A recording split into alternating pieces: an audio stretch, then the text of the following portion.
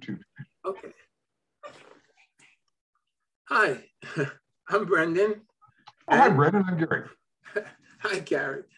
Garry, we know each other from Twitter. Mm-hmm. And today's conversation was prompted by a tweet I did yesterday and a response you made. Yes, Okay. It was. And we're starting at around noon. And I think I'm going to title this High Noon because the topic has to do with guns. I may just read this because my memory's not right. But I had written something saying, I think there's no honor in shooting or killing anything with a gun. And then I added, guns are addictive. Movie gun violence is dangerous to our health. And you thought I was oversimplifying, and I thought that would be a great basis for a conversation. I would agree. I think it's a wonderful topic for a discussion. I guess the first question that I would have is, when you say that there's no honor in killing anything with a gun, what? I don't think there's honor in killing anything with anything. I agree. Here we are in total. Garry, I'm 75. How old are you? I am 60. Okay, and I live in Delaware, Okay. in the United States. I was born and raised initially in Brooklyn, moved to the island, then we moved to Virginia, New Hampshire, Colorado, and now we're in Delaware. How about you? What's your... Okay, well, I am currently living in Edmonton, Alberta, Canada. I was born and raised in Western Canada, so I was born in the province of Saskatchewan. Moved to Alberta with my career in about the mid-90s or so. Spent a couple of years, or lived for a couple of years in Toronto. And then when I retired from the financial services industry, I decided to move back to Alberta to be closer to family and friends. So that's my background. Where is Alberta in Canada? Alberta is on the west side of the country. So the province of British Columbia is the one that borders up against the Pacific Ocean. Alberta is the next province over. Okay. So we're Alberta is a very diverse province. On the far west side, we're in the mountains, and then as you move further east, you get more into to prairie lands and that sort of stuff. Saskatchewan, the area that I was from in Saskatchewan, I was born and raised in a very small town, about 5,000 people. Kind of thing, very rural area. Okay, so I was raised in a very urban area, Brooklyn, New York. Did you own a gun when you were a kid, or do you own a gun now? I am a gun owner. I grew up around guns. My dad had guns. My grandfather had guns. My grandfather was a hunter. My dad did a little bit of hunting, but it really wasn't, his thing. But yeah, there was always guns around and available. I used them, from a very young age under supervision, of course. I was taught the respect and the safety for them. And I see you have a friend. And yeah, and I've always enjoyed them. I've always respected them. I've always understood, the danger that they can represent. But, under proper usage, it's a recreational tool like anything else.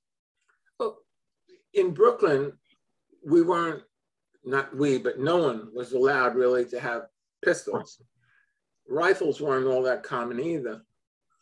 My grandfather had a pearl-handled pistol, a revolver, which he kept locked up.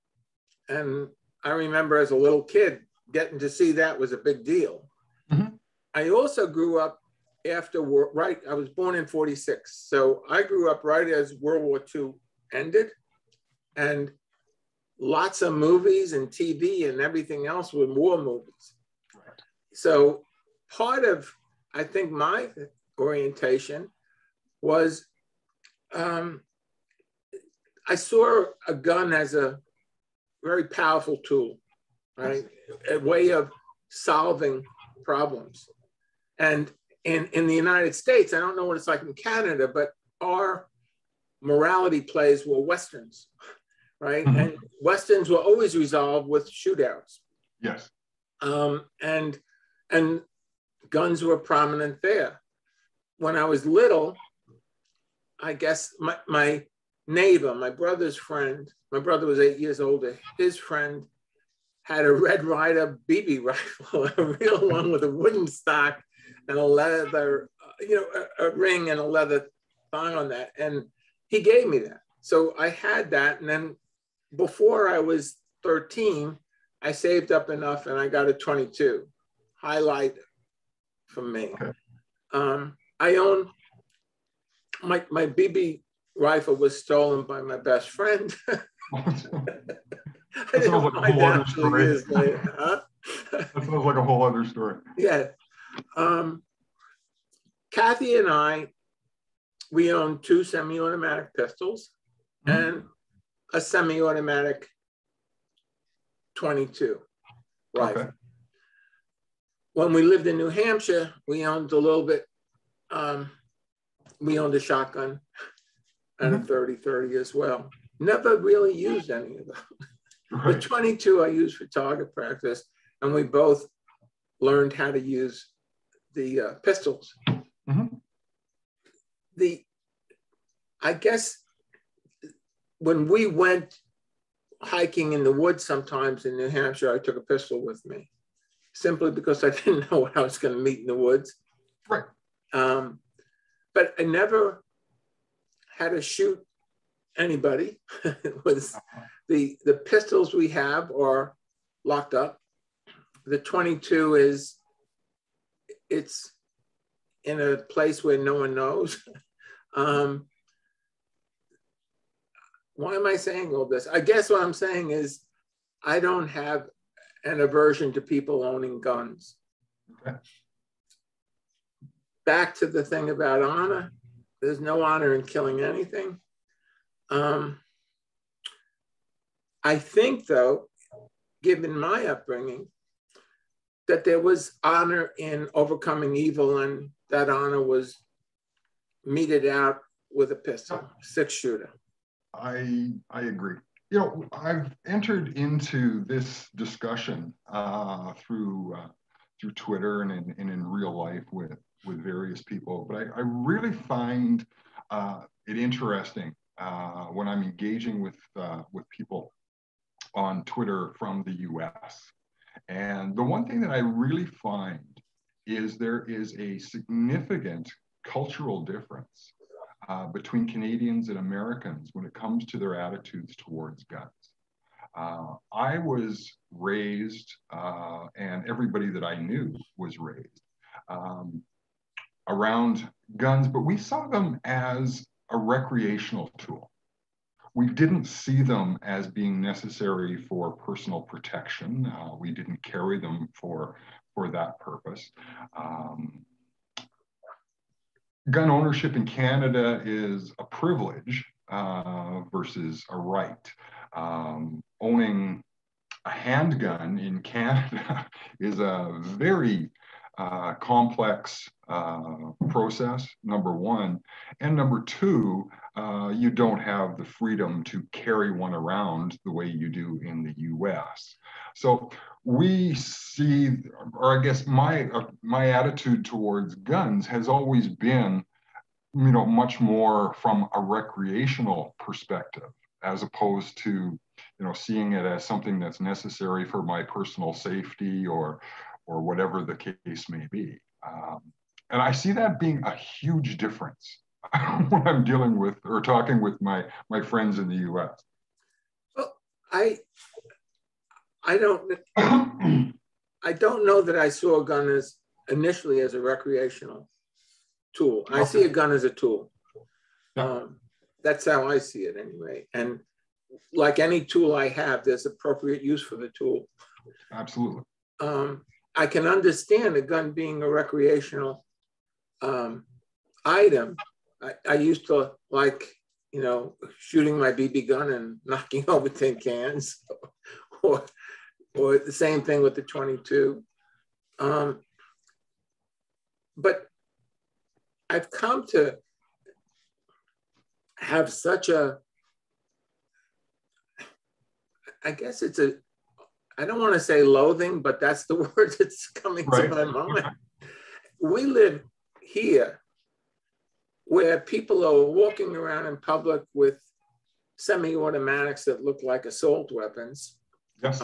They're wearing all kinds, multiple pistols, knives, you know, flash grenades. I don't know what else they're carrying. You know, they're going to buy stuff in a deli with this. Yep. I see that really freaks me out. And I see that as a move toward fascism in this country. Yeah, we don't have that issue in Canada. Carrying a weapon in the open is forbidden, number one. Number two, we don't have, legally you cannot carry a sidearm or a pistol around. Again, I think it goes back to what I was saying before. It's the cultural difference. I have no understanding at all why somebody needs to, you know, have a semi-automatic rifle on their back when they go into a deli. I mean, I don't think a submarine sandwich is all that dangerous at the border. Well, my comment about honor, I guess maybe I was not using the best word I could use, but all I was really saying in a different way was guns have their place, and I don't see any place for guns in public being paraded the way they are now. I agree. And I also think in this country, we have a lot of murders and we have a lot of suicides, gun violence. And I don't understand that. I was raised in Brooklyn. Brooklyn wasn't a walk in the park. No. You know, if you had a problem, maybe you'd have a fight. In school, in the courtyard in school, I think a rite of passage over my 8 years in grammar school was probably 3 or 4 fights. Somebody would do something. Most everybody I knew, that was their experience. But the thought of pulling out a gun, using a weapon, was abhorrent. You know, it was, even when you were dealing with a bully, right? The expectation, if there's the word honor is going to come into it, the expectation was if someone is bullying you, stand up to them. There's honor in standing up to a bully, whether or not you win the fight. It's just, right? It's I was taught very early in my school years that I was not a fighter. Okay. Well, I was not much of a fighter after grammar school. I can think of maybe 2 occasions when something happened, neither of which I wanted. One time in Charlottesville, we lived in Charlottesville, and late at night, someone was banging on our door, and Jess was an infant. And I took out a pistol because it was like someone was banging on our door like they were going to crash through the door. And then I put it down on the table because I realized I'm not about to shoot somebody who's banging on the door. Even if they're banging on the door for some crazy reason, I don't want to have a gun in my hand. So Kathy picked up a pistol and she was at the other end of the room. And I opened the door and dealt with the lunatic who was at the door, and no one had to get shot. But I have no doubt that if he had clunked me over the head or done something like that, Kathy would have shot him where he stood. I've worked with people. Go ahead. The other thing that would concern me with that, though, is how many times in a similar situation would other people be shot, or would people actually just start shooting?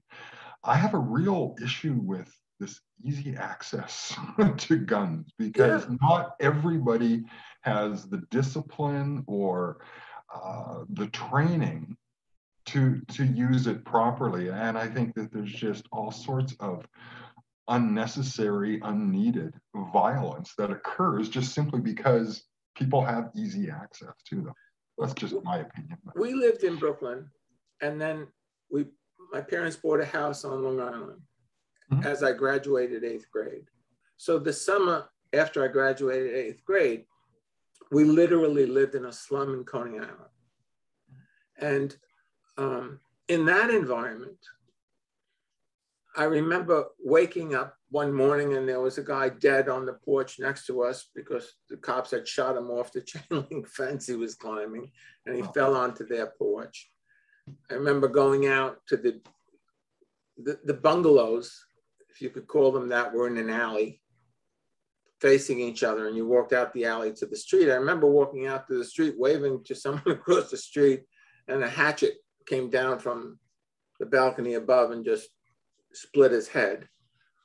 I remember a friend of mine's brother being shot to death by the police, who came to the apartment without a warrant, and shot him. He didn't have a weapon. So my concept of people coming to the door at night, it's not like always, hey, this is just someone looking for directions or needs to use the phone. On the other hand, I'm very aware of the fact that if I have a weapon and I get scared, I might use it. Right. So I don't carry one. I don't want one around. When I worked on Long Island, I worked at a clinic, right? And 2 stores down from the clinic was a hardware store. And I went to buy a maul to split wood, right? And a maul has a big head, right? And I'm walking out of the hardware store, I have the maul in my left hand, and I'm walking, and as I come past the building, before I get to the next building, there's an open space there, and there's a German Shepherd on a heavy chain that just comes flying at me, right? And I'm watching this because it had a little bit of distance to travel. It was like coming at me. And the only thing I could think to do was move the maul from my left hand to the right hand, because I was afraid that if this stupid dog hit the maul, it was going to break its jaw or hurt its head or something like that, right? So I don't have any desire to hit, hurt, anything like that. Guns make it too easy. I worked as a clinician for a good deal of my life. In 2 days ago in Dover, where we used to live, there was a home invasion, and 3 guys broke into someone's house and they pistol whipped the couple, and they did whatever else and they left. They're still looking for them. I had more than one client I saw who had someone in their family killed during the home invasion, where someone just came in, shot people. The police assumed it was drug related, and it wasn't in either case. It took years for them to find that out. So it can be scary to have people coming in unexpectedly. But I don't think that's a reason to be killing people. I agree. You know, it sounds like my experience is quite a bit different. I grew up in a small town. Gosh, I don't think we even locked the doors. Obviously, I have seen violence, but it's not a common thing at all. So I guess my attitude towards a lot of that stuff is maybe, somewhat gentler because I've just never experienced it in my own life. I mean, I'm not naive. I know that it happens, but it just hasn't been my experience. And that could very well just be the difference in, being raised in a small town in Western Canada versus being raised in Brooklyn, New York. So. How diverse a population did you have in your small town? Population would have been, I would say, not diverse at all. We had, no, it would have been well over 90% Caucasians. I mean, okay. It's just small town. Did you have Native Americans in your? We did. There is a First Nations reserve about 15, 20 miles away from town. But the kids from the First so the First Nations had, I believe they had their own school. But if they didn't, they would have gone to school in another community aside from the one that I lived in. So, there was a few that were in school and that you got to know and everything else, but they were definitely a very small minority of the overall population. Did you have any animosity between groups where you were? I would not say animosity, but there really wasn't a lot of mixing or mingling either. Okay. They kind of stuck to themselves. We stuck to ourselves. In hindsight, it's very different than what it is today. But that was, kind of the norm back in, the late '60s, early '70s. And one of the things that I've learned as I got older is that, I've learned how many things in life I've had to unlearn. Because, as you get older and as you get more experiences and you go out into the world, you find out that, not everything that you were taught was necessarily correct. So yeah, that's, again, that was my experience.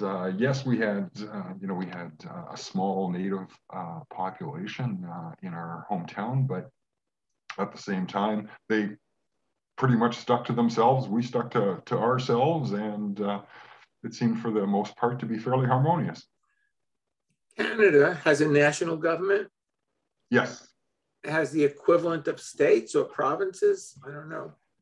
Yes. So we have provinces, whereas in the US we have states. So Canada has 10 provinces and we have 3 territories. Huh.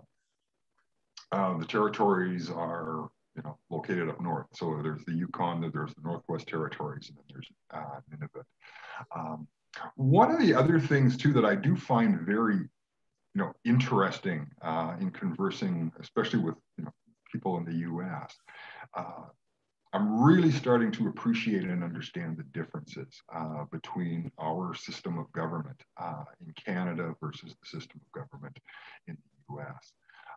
One of the things that I think is a real advantage in Canada, and I'm certainly not going to suggest that Canada is perfect. We're a long ways from that. But criminal law in Canada is handled entirely at a federal level. So criminal law is exactly the same everywhere that you go in Canada. Guns, for instance, are covered under criminal law. So the gun laws are exactly the same everywhere throughout the country. I see that being a major difference in the US, where it seems like every state has the ability to determine what their own particular laws are, which I think contributes to a lot of inconsistencies and that sort of thing. I understand why it's done that way, but I think especially when it comes to stuff like gun legislation and all that kind of stuff, I think there is an advantage in Canada by having it at the federal level. Did Canada ever have slavery legalized? You know, we did, I believe, but to a very small degree. Canada's history, early history, largely occurred down east. So it was Ontario, Quebec. We certainly didn't have slavery to the extent that the U.S. did, but at the same time, I mean, I'm certain that we had small pockets of it. We have certainly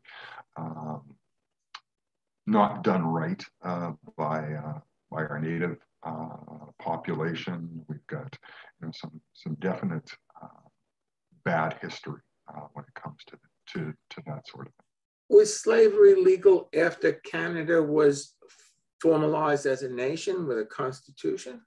I don't believe so, Brandon, but that is not something that I'm completely aware of either. Slavery was not really something that we ever talked about in Canada. We talked about, we understood how slavery occurred in the U.S. We understood that part of the history, but whether it didn't happen to any great extent in Canada, or whether we just glossed over it, is something that I'm really not sure of. How about suffrage? Were women afforded the same rights once Canada was formalized as a country as men? No. And again, I'm not certainly not an expert on that. I remember, though, there's a couple of very small towns that I'm familiar with. And the old hotel, so the bars in Canada all used to be contained inside of the local hotel. And there's a couple that still to this day, and I think they've kept it up there for historical reasons, but mixed drinking. So the women weren't allowed into the bars, actually. I was born in 1961, and I think it was very shortly before that. And some of the old hotels, you can still see they had separate entrances. So there was the entrance for the men, and then there was the entrance for men and women. So if you were coming in with your wife, apparently you went through a different, again, well before my time, and I remember hearing the stories, but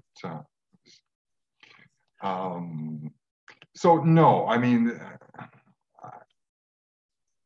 they certainly didn't have all the rights that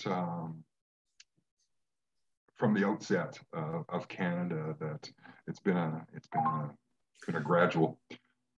Did women have to basically advocate for their right to work, to vote in Canada? I believe that's the case. It's kind of embarrassing that I really don't understand or don't know a lot about this history, but I don't. I believe that women did have to fight for the right to vote in Canada. I'm guessing you never had a civil war. No, we did not. We had no, not anything that I would call a civil war. We had a rebellion uprising with the Métis versus the Canadian, the RCMP or the police at that point in Western Canada. But we certainly never had anything like the Civil War down in the U.S.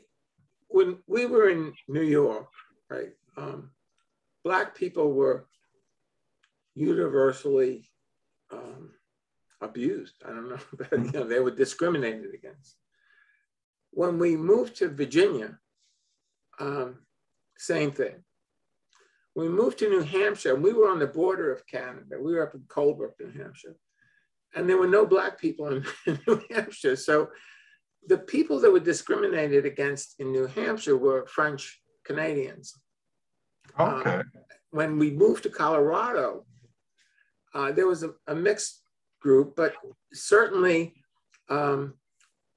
two other groups joined in terms of discrimination. One was Native Americans, and the other was various forms of people of Spanish origin, we had Mexican, we had, there were three, and I can't remember them, but my friends in Colorado explained to me the difference between the three groups of people who identified to varying degrees as Spanish.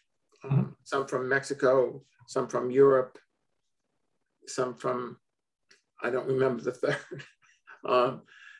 But there was always seemed to be some group that was on the outs. Did you have anything like that? We would have definitely had that with the Native population. Discrimination, very common, still very, very common. Again, growing up, I just thought that was just the way it was. I mean, like I've explained to a lot of people that I've met over my life. I mean, if somebody tells you that, this is called a chair and you don't meet anybody that tells you anything different, you start to believe that it's a chair. Okay. And it's only until, you get different experiences that you start to find out, okay, well, that's maybe not quite right. But to say, that we don't have discrimination,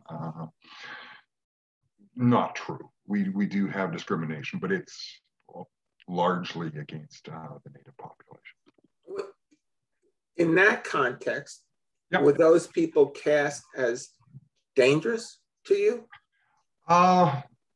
Growing up, definitely. I was under the impression that you just stayed away from them, which I don't know where I don't know, obviously it must have been just, my parents were not, overtly racist or anything, but you certainly pick up on what their attitudes are. And again, I mean, small town, everybody I knew felt the same way. I assumed that that's just the way it was. How did you all feel about all of us coming up there during the Vietnam War? Well, that was, I was pretty young at that point in time. I mean, I would have been, at the time of the draft dodgers coming up to Canada. I mean, I was 8, 9 years old, kind of thing. So, again, it's something I've heard about, but really never experienced. And the vast majority of the draft dodgers would have come to Eastern Canada. So being in the West, it was not something that was, we were commonly exposed to or something that we talk about.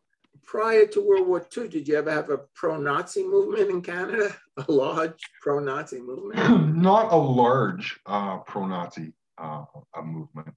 That certainly not that I'm aware of. I've never heard of it. Obviously you're going to have your supporters of every wingnut thing that there is out there, but it's not, to any significant degree. Was that the case in the U.S.? Pardon? Was that the case in the U.S.? Oh yeah. We had Bunds, Nazi Bunds. Charles Lindbergh was pro-Germany. Coming into World War II, he was against us going to war. He was basically wanting us to have peaceful relationships with Hitler. I think once war was declared, he may have taken a different stance, but prior to that, in New York, there's some famous footage of a big Nazi rally at Madison Square Garden, I believe. The old Madison Square Garden. Yes, there were giant banners of George Washington and Adolf Hitler and Nazi flags all over the place. And people were doing heils and there were Nazi speakers. And one guy got beat up in the audience when he tried to speak, to the people on stage and was carried out. When I went to college in Oakdale, which is on Long Island, Suffolk County, East End. And it was fairly rural. And it turned out, my friend Wally comes across this treasure trove of pictures from prior to World War II. And there was Oakdale and Sayville and Patchogue, all Nazi Bunds or not all, but there were a lot of Nazi buns. There was the picture that really stood out for me were Nazis at our local train station waiting there for the train to come in to greet some Nazi dignitary. My friend Steve, who I went to school with, he rented a house in Oakdale, rented an apartment in a house in Oakdale. And myself and John, we rented an apartment in a different place, not in a private house, more of an apartment house. And one night Steve came over and said, "Can I stay?" And we were like, "Sure, what's happening?" He said, "I went home and my bags were packed. There was an envelope with the rent I had paid. And there was a thing, you know, we don't want Jews in our house. And if you have any integrity, you'll leave." That was in the 60s. In terms of prejudice and also violence, I remember during the Vietnam era, when the protests were going on in our country, I remember demonstrations where people were getting beat up, people like me, and the police were okay with it. I certainly remember Black people not only getting beat up, but killed. I dropped out of college after Watts erupted in Los Angeles because I wanted to see Watts. So I drove to Los Angeles and I drove through Watts. And Watts was like a war zone. It was like leveled. You know, there were so many, we had a history. I don't know if you've had assassinations, but we had assassinations starting with John Kennedy, right, Martin Luther King, Robert Kennedy, Malcolm X, several other students, Kent State, things like that. I don't know if you had any of that stuff. No. You know, we've obviously had some difficult incidents, but certainly not to the extent that was experienced in the U.S. The other thing I remember, getting back sort of to guns, but I think this all is related to it because it's an atmosphere you grow up in, and you're talking about the difference in the way people are in Canada around it as opposed to the way people are here. I remember as a kid, right? You go see Walt Disney on Treasure Island, and the pirates are shooting each other, and they fall over. No one is bleeding. It's you know, it's like bang, you're dead. Okay, and it was clean. And then I remember, I think it was coming into the 60s. There was a movie with Ernest Borgnine, Alan Ladd, I think, was in that. I may be wrong, but it was the Wild Bunch, and the Wild Bunch was a Western,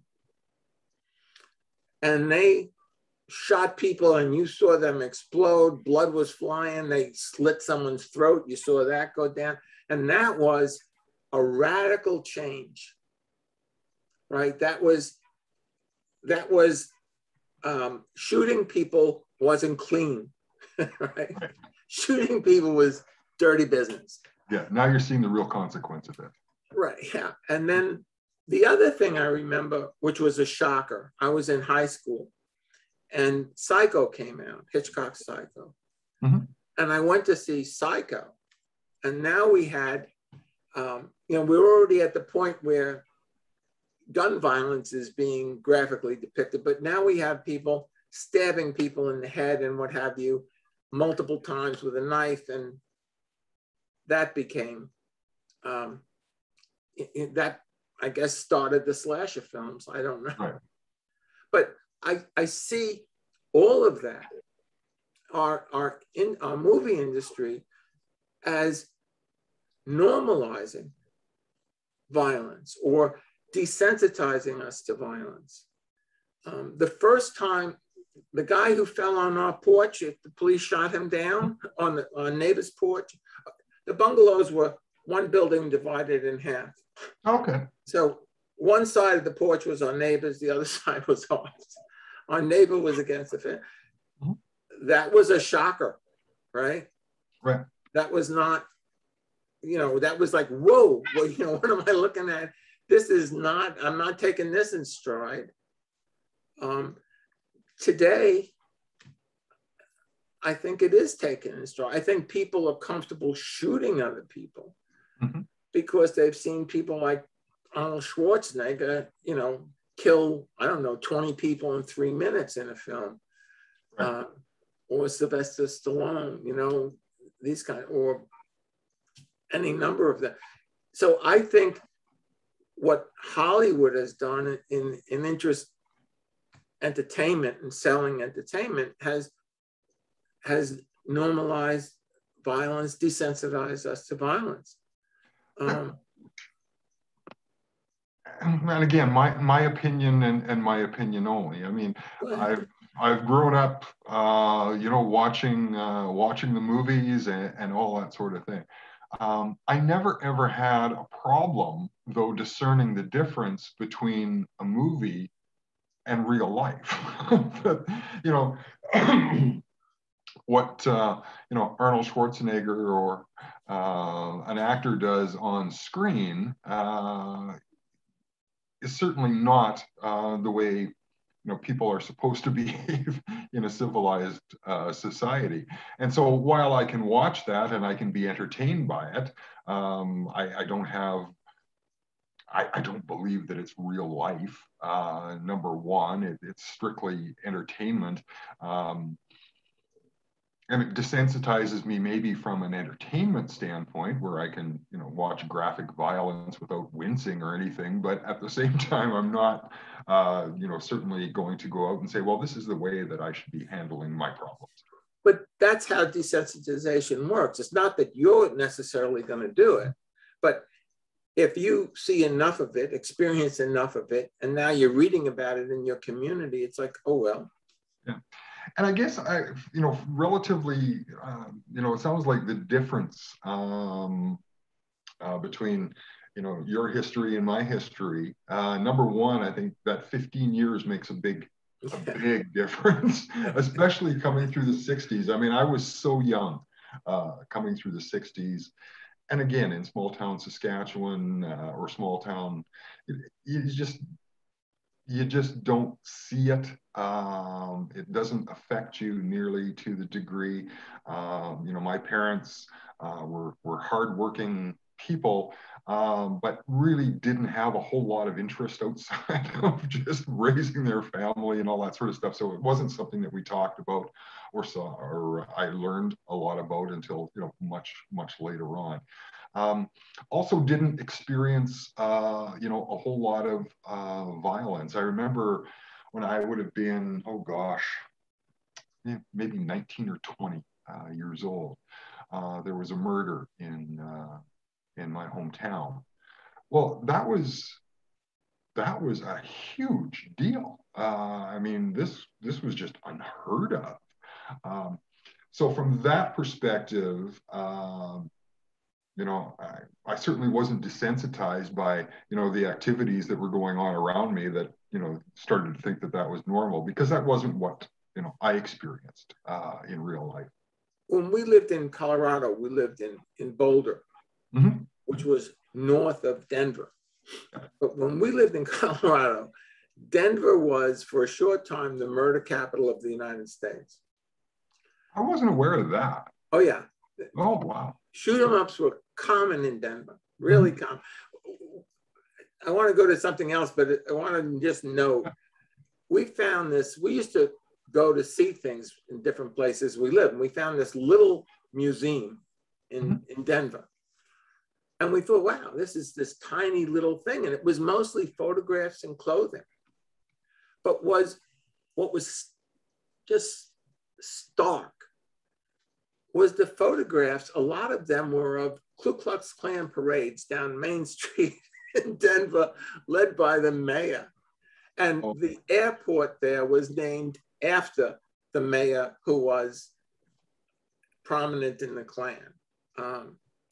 But jumping, the other movie that I'd like to just mention in this context was The Godfather. Yep. Now, I'm Italian American. Okay. Raised in Brooklyn. What can I tell you? I saw The Godfather, and I read The Godfather. I read other books by Puzo, primarily Fools Die. But I thought The Godfather was an excellent movie. Okay? Yeah, one of my favorites, actually. But I looked at the gangsters as thugs. You know what I'm saying? They were not heroes. There was nothing honorable about anything they were doing, you know? And yet I'm watching that movie. I'm in a theater, and there are people really rooting for the mob. And then after that movie came out, Italian restaurants started getting named after various mobsters or thing like that.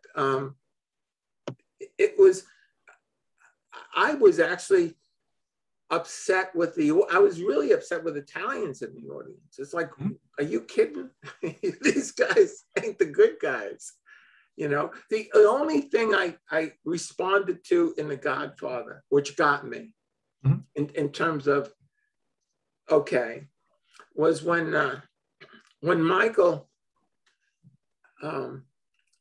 was beat up by the police captain.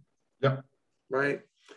And then and the police captain was corrupt. Right. But I knew, not necessarily gangsters, but I knew people who were beat up by the police. I did not feel any sense of loss when the police captain was shot in the head by Michael Corleone in the movie. Right? That was kind of like justice, but even that's a little bit weird. But for the most part, I looked at that as insight into this group of people, but they weren't heroes. I didn't understand them being made heroes. I didn't understand so many people wanting to emulate them. And a lot of the violence we have now in cities and things like that, I think we have role models for it. Right. One of the guys. I remember watching, The Godfather. Loved the movie. Absolutely loved the movie. But I didn't have any problem figuring out who were the good guys and the bad guys. Well, people around. It's not the case here. Yeah. One of my friends in college, his uncle was a really famous mobster in New York, and was shot to death in a barber's chair. It was, if you watch the old things, he's there. His family, they changed their last name. Right? They did not want to be associated with mobsters. Right. They didn't want that. But yet I see so many young people, and I've worked with a lot of people who've been having problems. That's what I did. And I see so many young people who think that that having a gun makes sense. It's almost like a status thing or a macho. I don't know how to totem, if you will. Yeah. So I don't understand that, and that's part of where I was going with this. No honor in shooting someone, right? It just is. I mean, someone's standing in front of you and you have a gun and you shoot them. You haven't done anything noteworthy or worthy of a claim. You've killed somebody. Even in war, I worked with so many veterans. Actually, when I first started working, I had a group of veterans I was working with in a hospital, and they were World War I veterans. So I've worked over the course of my life with World War I, World War II, Korea, the Gulf War, Vietnam, and none of the guys I knew thought killing anybody was honorable. Right. There was nothing, but yet, if I look at war movies, right? I used to like John Wayne as a kid, and then he did a pro-Vietnam War movie, and he did And then he was a speaker against the anti-war movement, and I really started to resent him. But there's so much in our culture, for lack of a better word, that glorifies guns. I don't understand it. Yeah. And, just from our discussion and from what, we were talking about earlier, that is something that I really notice is a huge difference between Canadians and Americans, is that there seems to be, lack of a better term, a worship of guns in the U.S. that has never been my experience up here in Canada. I guess we've had a very, my experience again was, they were dangerous, they needed to be respected and all that sort of thing, but they had a very specific use, and it was not to be used for violence or power or anything else. So I think, to a large extent, when I responded to your note on Twitter the other day, I'm responding from my experience, and that's how I see that. Your experience obviously sounds much different, and I guess had I grown up within that, likely my opinion would be different as well. But we're a product of our environment, right? I mean, I always I never experienced the violence, never saw that. Just a very different experience, which of course shapes your beliefs. And again, I think going back to what I was saying before, I think that's a general cultural difference between Americans and Canadians. In Canada, yes, we largely see firearms as being for recreational purposes, as opposed to being necessary for our survival. It seems like a lot of Americans feel.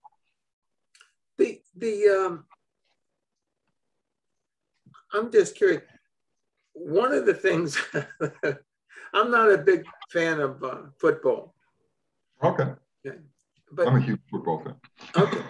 Well, football or soccer? What are we talking here? Oh, no. Well, when I say football, I mean American football. Okay.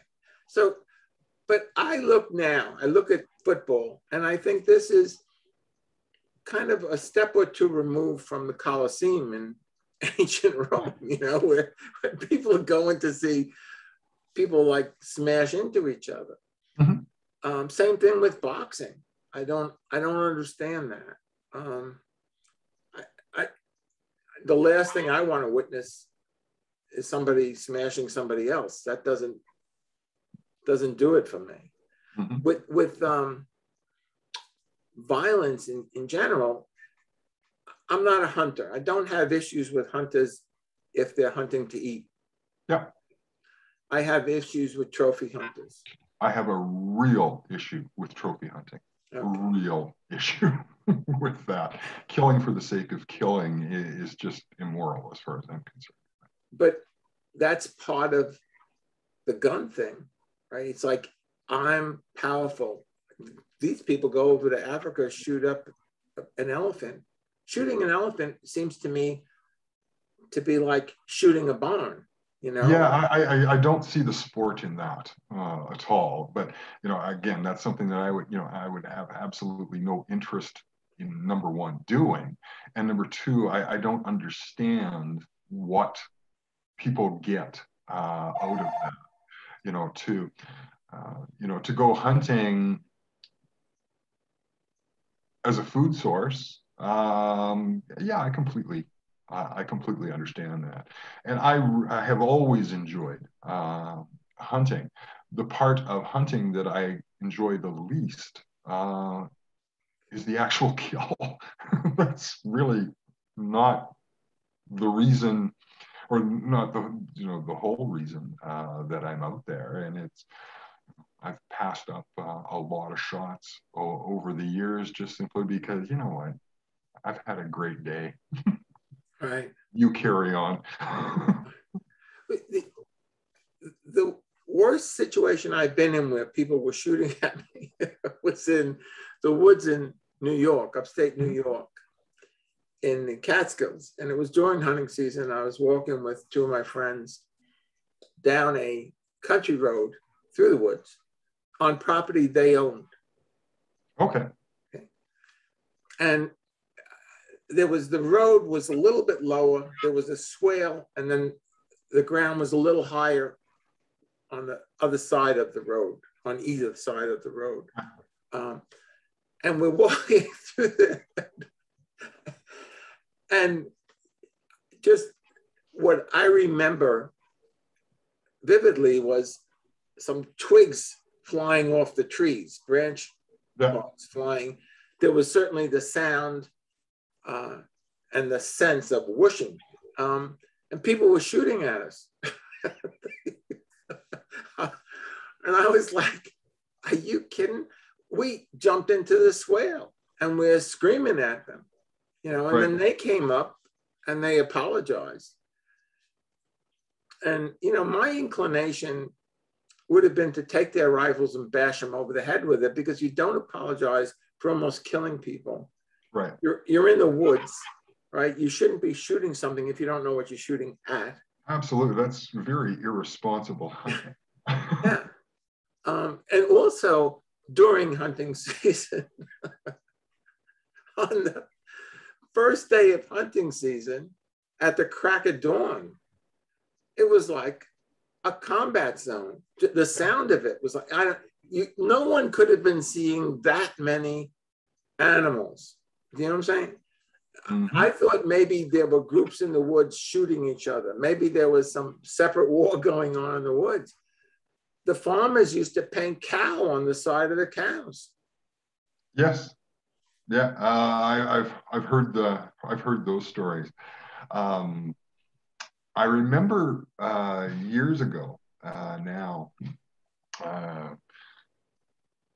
can't remember whether we had been out hunting or what, but anyway, we were in this little small town tavern having a beer before we came home, kind of thing, and there was a group of American hunters that had been, you know, out for the day. So, you know, we're just making conversation, like, you know, hey, how was the day? And, you know, and the one guy distinctly said, it was a good day. He said, I had a couple of good sound shots.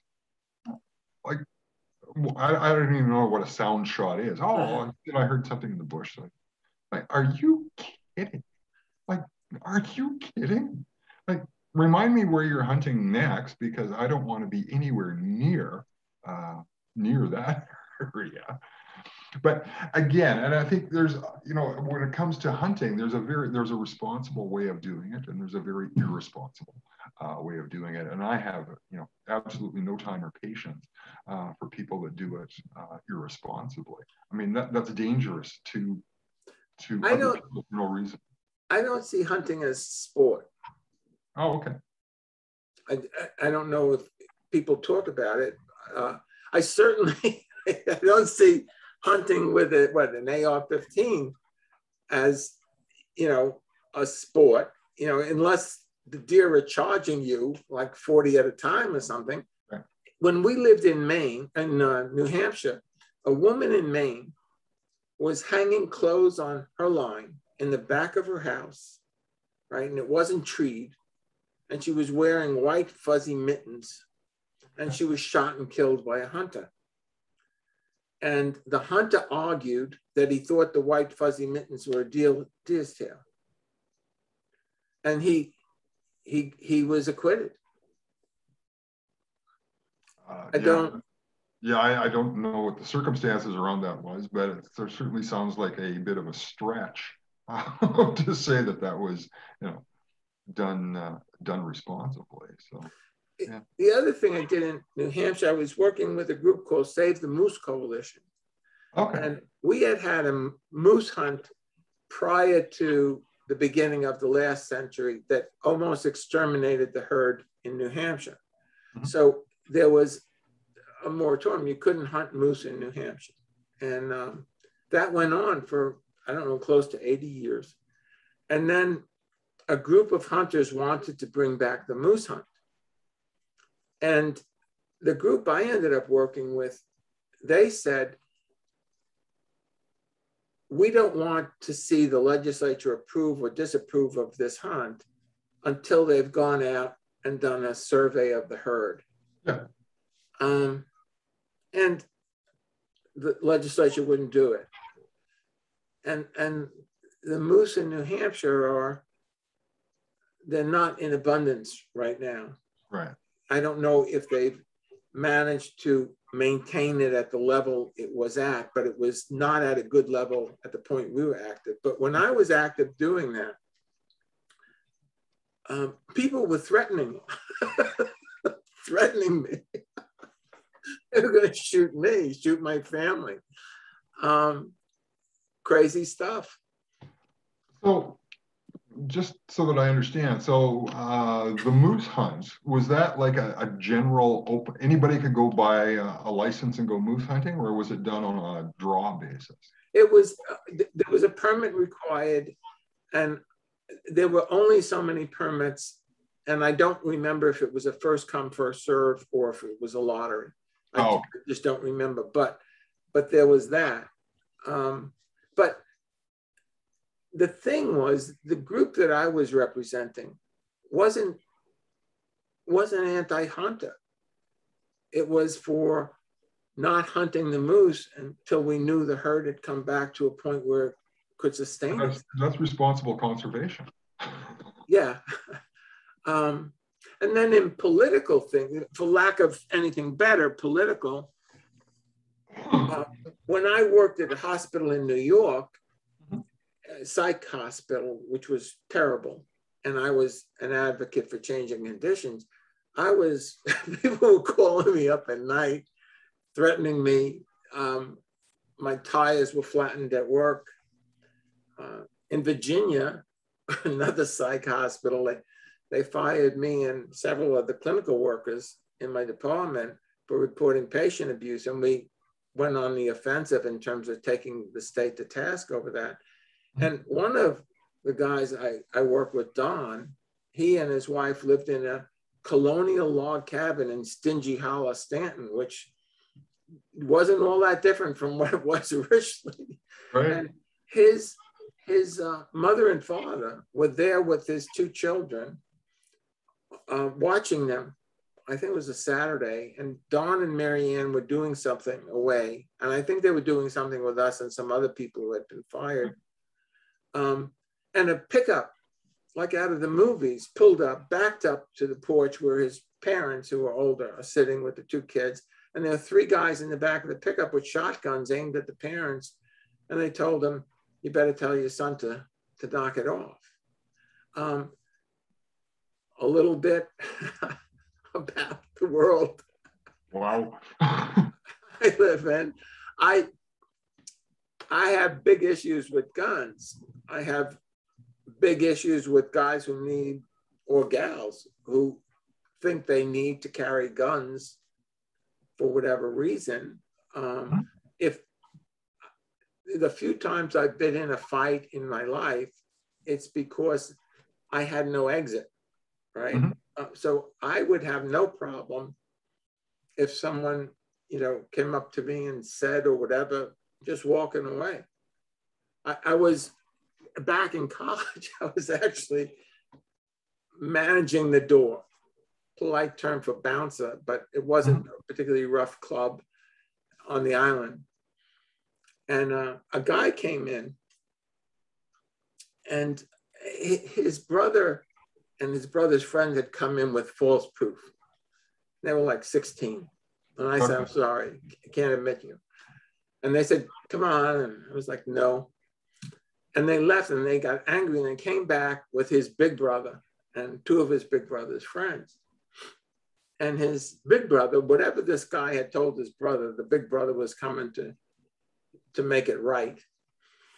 And he came in, and I think it was $2 admission, right? He's handed me the $2. I'm sitting down, he's standing up with two other guys, and he says to me, you look like a real cocksucker.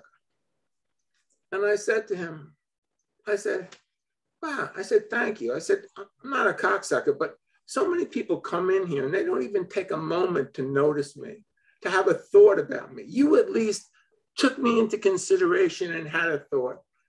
Thank you for recognizing my existence while I sit here at the table. And the guy looked at me, and this was priceless because he turned around and like slapped his brother in the head and said, this guy didn't do anything to you. You know, he told you probably get out of here because you didn't have, but this guy is not basically a bully. So a lot of times I've been in situations where you can just walk away. But one of the things I think we had that really changed things in this country prior to the elections, when Trump was elected, was in Florida with Elion Gonzalez, right? And Florida enacted a stand your ground rule. And Zimmerman had a gun and shot Elion, who didn't have a gun, and killed him and got off on stand your ground.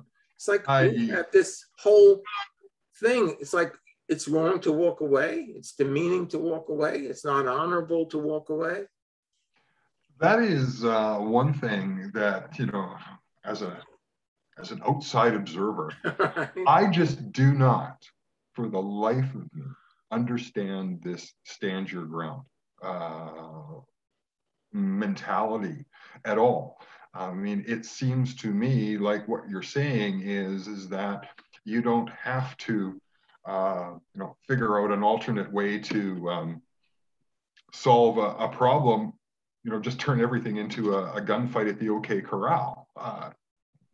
Just an absolutely foreign concept to me. And how people justify that, you know, I will never understand. You know, it's interesting, you know, prior to COVID, I traveled down into the US a lot. I spent a lot of time down there, or was spending a lot of time down there.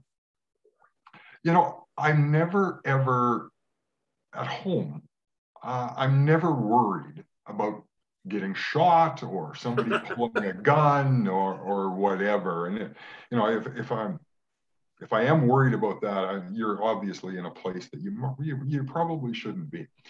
But it's interesting, as soon as I cross that border, my spidey senses are on full alert.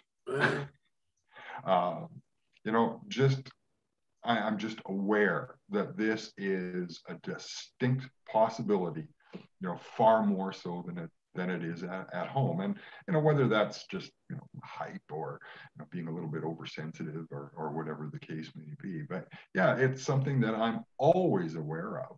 When I am down in the US, and it's something that very seldom ever crosses my mind here. I mean, I conduct myself exactly the same way, but for the most part, I'm comfortable, but on the road, I'm keenly aware I could get shot because someone doesn't like the speed I'm traveling. And I think I said Elion Gonzalez in Florida. It was Trayvon Martin, in case who was shot by Zimmerman. But yeah, there are certain places I'm not going at night.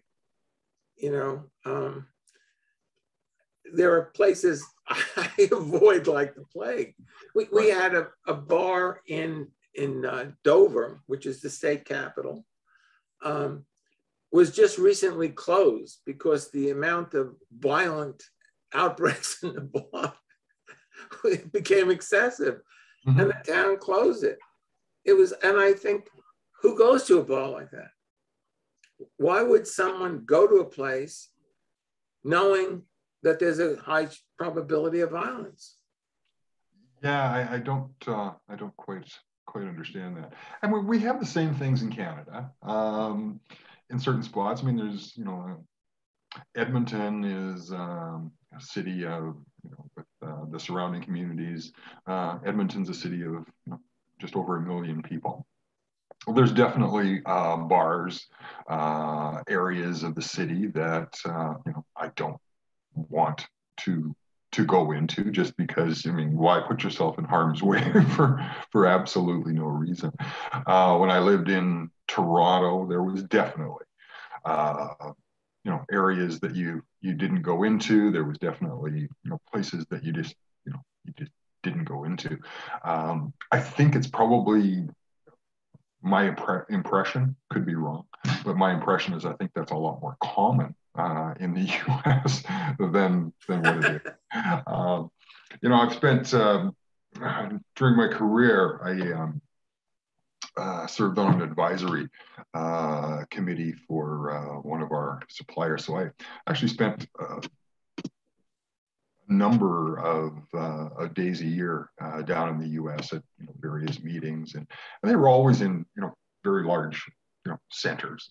And one of the things that I always found interesting down there is that there would be an area that was very safe right beside an area that was not safe at all. And then there's another safe area and then another unsafe area. It seems like Canada, it's a little bit easier to figure out where the good areas are and the bad areas are.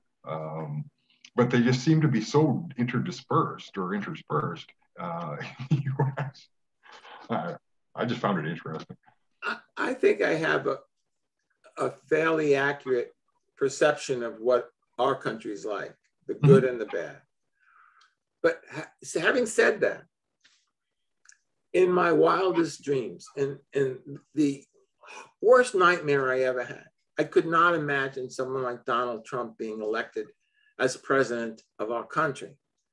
And that man, I think he took, he was running from Benito Mussolini's playbook, if you study Mussolini's run. And I don't understand our citizens voting for him.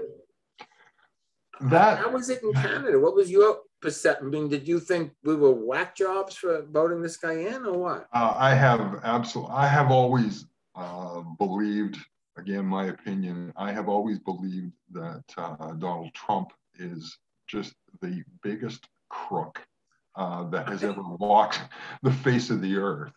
By the same token, I will admit that, in 2016, I can't say that I was a fan of his, but at the same time, some of the stuff that he was saying sort of made some sense. I admired Barack Obama as a person. I didn't care for his politics at all. I've always leaned towards conservative politics. That has, that's just my bend. Being a Canadian conservative, though, is quite a bit different than being a US conservative, especially since 2016. But I found with Trump, after he got elected, it didn't take very long before I thought to myself, this is even worse than I expected. I think I was probably one of those, people with the naive idea that he was actually going to,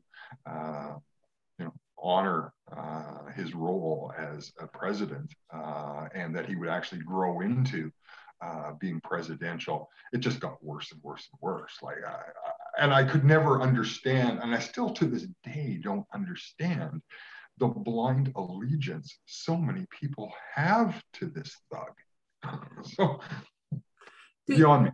Did you get to see like the news reports of his campaign rallies prior to the election when he won? Oh, absolutely. Yeah. Okay. So, I mean, he was talking real crazy rhetoric at those things. He was saying about beating up people. He paid the expenses. That to me was new to me.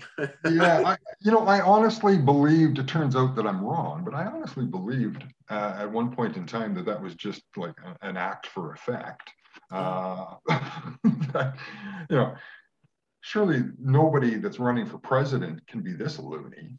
But at the same time, I guess that's, what it takes to excite the crowd and get the votes and whatever, have a ball. But it turns out, I mean, what you saw or what I saw, like, oh my God, this is the real thing. Like this is what this guy is all about. Not that it surprised me at all, but I couldn't believe that he actually rose to become president. And I can't believe to this day that he has as much influence, in the U.S. on within the Republican Party that he does. I mean, it's just unfathomable to me. Did you have anything in Canada equivalent to like our Oklahoma City bombing, or the Branch Davidians, or the people down in Waco, Texas movements where people were either destroying large things or cloistering themselves, arming themselves and living? You know, I'm sure we have. There's nothing that is popping into my head at this moment in time. You know, we've certainly had incidents across Canada, but again, you know, nothing to the extent that we see down in the U.S. Now, Canada is 10% of the population of the U.S. You know, so obviously there's going to be, you know, there's going to be a lot more stuff occurring down there than what's up here. But my opinion, and my opinion only, you know, I think we're just a kinder, gentler country in a lot of respects, and certainly in, you know, speaking generally. I mean, we're far from perfect. You know, we have pockets of issues and problems and all that kind of stuff. But it, you know, it just doesn't seem to be, in my opinion, and perhaps it's naive. Others, you know, are going to be watching this and saying, you know, I disagree with Garry completely. Well, and that's fine. It's just my opinion. But yeah, I just see our attitude towards everything being, you know, a lot more kinder, gentle. You know, live and let live. To a large extent. I mean, it's creeping. A lot of, you know, the Trumpism stuff, it is starting to creep into Canada, I think, but it's starting to creep, seems worldwide. I can't believe that this guy has that kind of influence. In terms of gun ownership in Canada, do people buy assault weapons in Canada like they do here? Well, you know, and I actually have that marked down. That's an issue or an area that I wanted to talk about. Okay. So let me explain just at a very high level what happens or how gun ownership works in Canada. So in Canada, you have to be licensed with the government in order to own a firearm. And there's two basic different classifications. One is called non-restricted, one is called restricted. In order to get a non-restricted license, which means that you're able to own non-restricted weapons, which is basically hunting rifles and shotguns and 22s, that kind of stuff, you are required to take a course. You have to complete an exam at the end of the course, and you also have to demonstrate proficiency.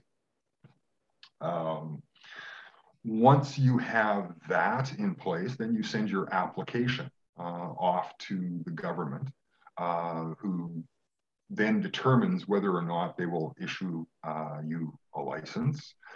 So basically it consists of background criminal checks, all that sort of stuff. You have to provide references. If you are married, they will contact your spouse as to whether or not they're comfortable with you issuing the license. That whole procedure will take, you know, 3 to 4 months at best. You know, I've heard of it being done quicker. I've also heard of it taking a lot longer. So then once you have your license, then you can go and purchase a gun. But it's only until then. Now, the next classification is restricted, which is all handguns, certain types of rifles and all that kind of stuff. Those are considered to be restricted weapons.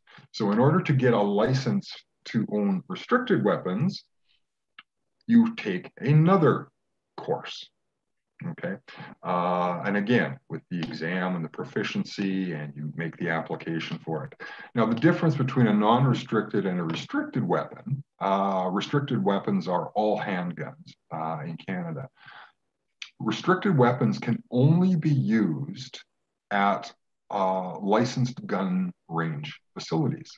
So you can't carry them around. You can't take them out hunting. You can't do anything with these things other than drive them directly from your dwelling to a licensed firearm facility. And you have to be a member of a club in order to be able to purchase a gun.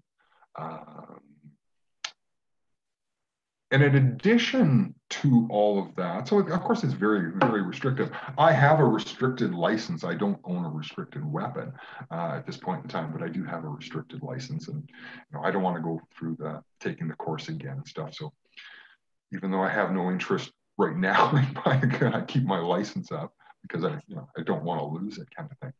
But the other thing that happens here that's very different is, and I believe it's non-restricted as well, but certainly restricted, is you are scrubbed against the database on a daily basis. Wow. So if I get charged with a violent crime, that is immediately flagged that I have a restricted or a restricted possession and acquisition license.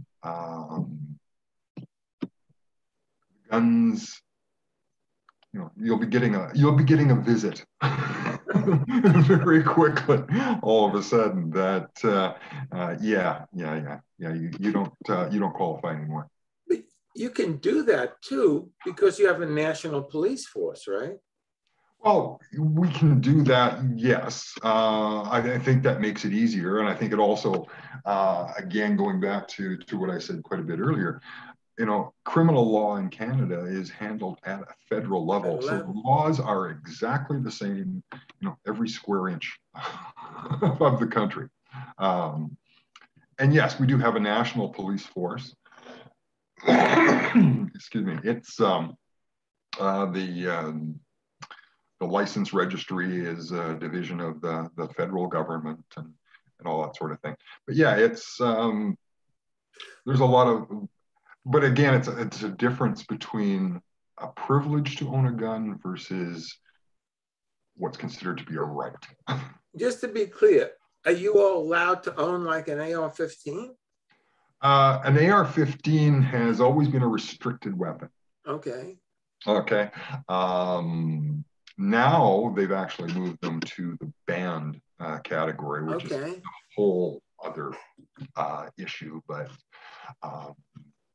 But yeah, they were previously they were under the restricted, so you could only use them at a licensed gun range. The interesting thing, though, is, and I have I've gotten into this debate on many occasions with many people, but what is the definition, or what is your definition of an assault rifle? Okay, I'm real clear about this, okay? Okay. We had an assault weapon ban under Clinton. Yeah. And when we had that in effect, whatever weapons were on that, right? Yeah. Whatever weapons were on that, we didn't have the mass killings with those weapons that we have once it's lifted. So right off the top, I'd say anything that was on that list. But to be more specific, I know the difference between a semi-automatic and a non-semi-automatic weapon, right? And I understand that most military assault weapons can function in a fully automatic mode. That being said, the assault weapons we're selling now are semi-automatic. Right. But they can be easily converted, if you know what you're doing, to fully automatic. And even without converting the mechanism, you could get a bump stock and do what that guy did out in Nevada and shoot up 50 people because the repercussion is doing it. Right. So there's that difference. But the other thing is the ammunition. Yes. Right. So the ammunition, I believe, is the same as the military ammunition. Yeah, it would be the ammunition is, I don't know because I don't own an AR-15, but I mean, I've seen the ammunition in the sporting goods stores here. To me, it looks like no different than what you would use in a legal rifle of the same caliber. Well, I'm not sure. I had read something on this, but it's been a few years and my memory's not good. But I believe that the ammunition in those can do a lot more damage than, say, a 30-30 or a 30-06, which are popular rounds. No, I would actually disagree with that. Okay. Most AR-15s are, to be honest, most AR-15s are a .223 caliber. That's right. Small head. Very small head. Those are illegal. Even if the gun itself was legal, it's not big enough to be used for big game hunting in Canada. Okay. And big game hunting in Canada has to be done, or any province that I'm aware of, it has to be a .23 caliber or larger. So, you know, the AR-15, number one, is not considered to be, you know, a large enough weapon to be used for big game hunting. But one of the other big differences in Canada versus the US is our magazine capacity laws. In Canada, any rifle or all rifles cannot have more than 5 cartridges or 5 bullets at any time. We don't have, you know, the 30 and 50 capacity magazines that you see down in the States. To me, that would be a major step in the right direction. But I mean, that's just my opinion. To carry 30 rounds with you in Canada, you know, you'd have to carry 25 of them loose in your pocket, or else have, you know, 6 different clips with you, or magazines with you. You know, you're probably not going to be able to do near the damage that what you could do down in the States, where you have, you know, basically an unlimited supply of firepower available to you. But the big difference that I find, or the definition of an assault rifle to me, and assault rifles in Canada have been banned since 1977, is the ability for auto or burst fire. And none of, you know, the guns that we have here have that. What I find frustrating when I'm having this discussion with people is their definition of an assault rifle appears to be based entirely upon how it looks. So yes, this AR-15 looks like some big scary thing that you would see in a war movie, but it has none of the capabilities of a military rifle. It is the same as your grandfather's hunting rifle. It just looks scary. Except, okay, here's where there's a difference. When I see all the right-wing groups marching around these days, none of them are carrying 30-06, right? Or Winchester 30-30s or Remington. They're all carrying assault rifles, what we refer to as assault rifles. Assault-looking rifles, Right. So I think they appeal, right? Yes. And for me, I'm perfectly comfortable with frustrating all those people. If that's what appeals to them, all the more reason to stop it. It's I think it gets back to allowing people to feel empowered because they are holding something that's lethal. And I don't think we should encourage that. We should allow that. I'm maybe saying that poorly, but I think if someone is not going to walk out on the street without a weapon, or not even with a 30-30, but they'll walk out with something that looks like an assault rifle, then I'm for stopping that, right? Just nope. If that's what we have to do to prevent you idiots from being out on the street, well, that's what we have to do. Yeah. It's not a rational thing. I agree, and I mean, I would question why. I mean, number one, I don't care for the looks of assault style rifles, but that's just personal preference.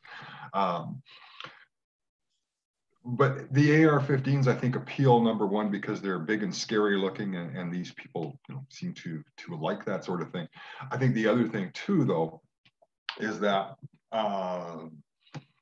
they carry the high capacity magazines, the average 30-30. I've never, I'm sure you can get them, but you commonly aren't seeing 30 bullet magazines for that kind of stuff. So it's something that appeals, but again, Canada has kind of resolved that issue by restricting magazine capacities. It doesn't matter what kind of a gun it is. This is the maximum amount of rounds of ammunition that it can carry at one time. Rifles are 5, handguns are 10. That's just the way it is. We not only don't restrict magazine capacity in a lot of instances, we allow things like silences. Yes. I always wonder, why does someone need a weapon that looks like an assault weapon that has the capability of putting a bayonet on, by the way, and you could also throw a silencer on there for good measure. What's the point? Yeah, I don't quite understand it. Again, I think one of the biggest differences between our two countries, though, is the fact that you guys have the Second Amendment, which makes it very difficult, as far as I can tell, makes it very difficult to implement any kind of rational restrictions. And the other thing, in addition to that, is that seems to be under state control. So you're going to have 50 states doing 50 different things. Canada is a very different situation. When we moved to Virginia from New York, you couldn't own a pistol, right? Oh, okay. Without special, really special stuff. You drove across the border, right, into Virginia. You're coming down south. And in Manassas, I think, on the right, was a big gun place, right? You could go in there. I could buy 50 guns. We weren't allowed here in the United States to track those weapons by serial number. And those guns, people were coming from New York, buying 50 of those things, driving back to Manhattan and selling them on the street. But we couldn't trace the sources of the pistols because our laws prevented it. So it made it hard, right? I mean, the difference from state to state was a joke. But the other thing, which is more, I think, insidious, I don't think most of us here understand our own Constitution and how it was formed, how it was put together. So I think the Second Amendment,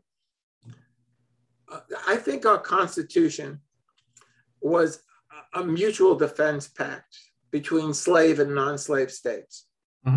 And it took a long time to get a constitution because slavery was an issue. And then our brilliant forefathers resolved it by saying, oh, well, we'll just leave it alone. It'll be legal. But the slave states wanted all kinds of assurances. And part of that had to do with the admission of new states, the House, the Senate, the Electoral College. All those things had a lot to do with making slave states comfortable that no one was going to ban slavery. The Second Amendment, I see in that context, right to have a militia. Mhm. So the slave states wanted the right to have their own armies. You know, this, and then eventually they seceded and we had a civil war, but that's where that comes from. I don't think that there would have been a need for a Second Amendment if we didn't have legalized slavery from the get-go. Yeah. The question that I would have on that is, did the US even have a standing military at the time Yes. of the Second Amendment? Yes, we had a standing military. You did? Yes. Okay. Because I guess one of the impressions that I was always under was that the primary reason for the Second Amendment, correct me where I'm wrong here, was because there wasn't a standing military, and the government did not want to have a situation where somebody could come in and forbid people from having firearms, because those were the people that they were going to need in order to defend the country if there was a surprise attack by England or whoever. Well, I think that's inaccurate, but I'm not, I should have Nick with me here. He can answer that better than I, but I believe we had a national army. I believe that the Second Amendment was really there to protect the rights of the slave states in case of things like secession. You know, when Hitler geared up, right? Germany wasn't allowed to have an army like it used to have. Mm-hmm. They weren't allowed to do that. He had troops training with shovels, right? Mm-hmm. But that was all in preparation for taking over, which they did. But I think the Second Amendment, right, was to ensure that they wouldn't have to be training with shovels. They could have a militia, you know, at will. Yeah. The challenge I see with the Second Amendment is that it is so broadly written. I think there's been, my personal opinion, I think there's been some very generous interpretations of the meaning behind it, or the intentions behind it by the Supreme Court. You know, it makes it virtually impossible for, you know, any rational laws to come into place, and then compound that with the fact that, you know, you're going to have 50 states doing 50 different things. I think there's an advantage in Canada with our system. I would agree. Do you have organized crime in Canada at least to the extent we have it here? We certainly have it. Without a doubt. Is it to the same extent? Well, again, Canada is 10% of the population of the US, so, you know, we don't have anything here to the same extent. But yes, it's prevalent. You know, with for lack of a better term, with you know, the mafia organizations, with the biker gangs, that sort of thing. So you have drugs in Canada, heroin, crack. Oh, absolutely. Okay. Yeah, absolutely. Canada's got a very significant drug problem, and like every other country.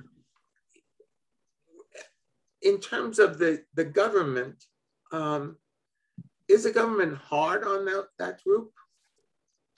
Hard on drug traffickers and that kind of stuff.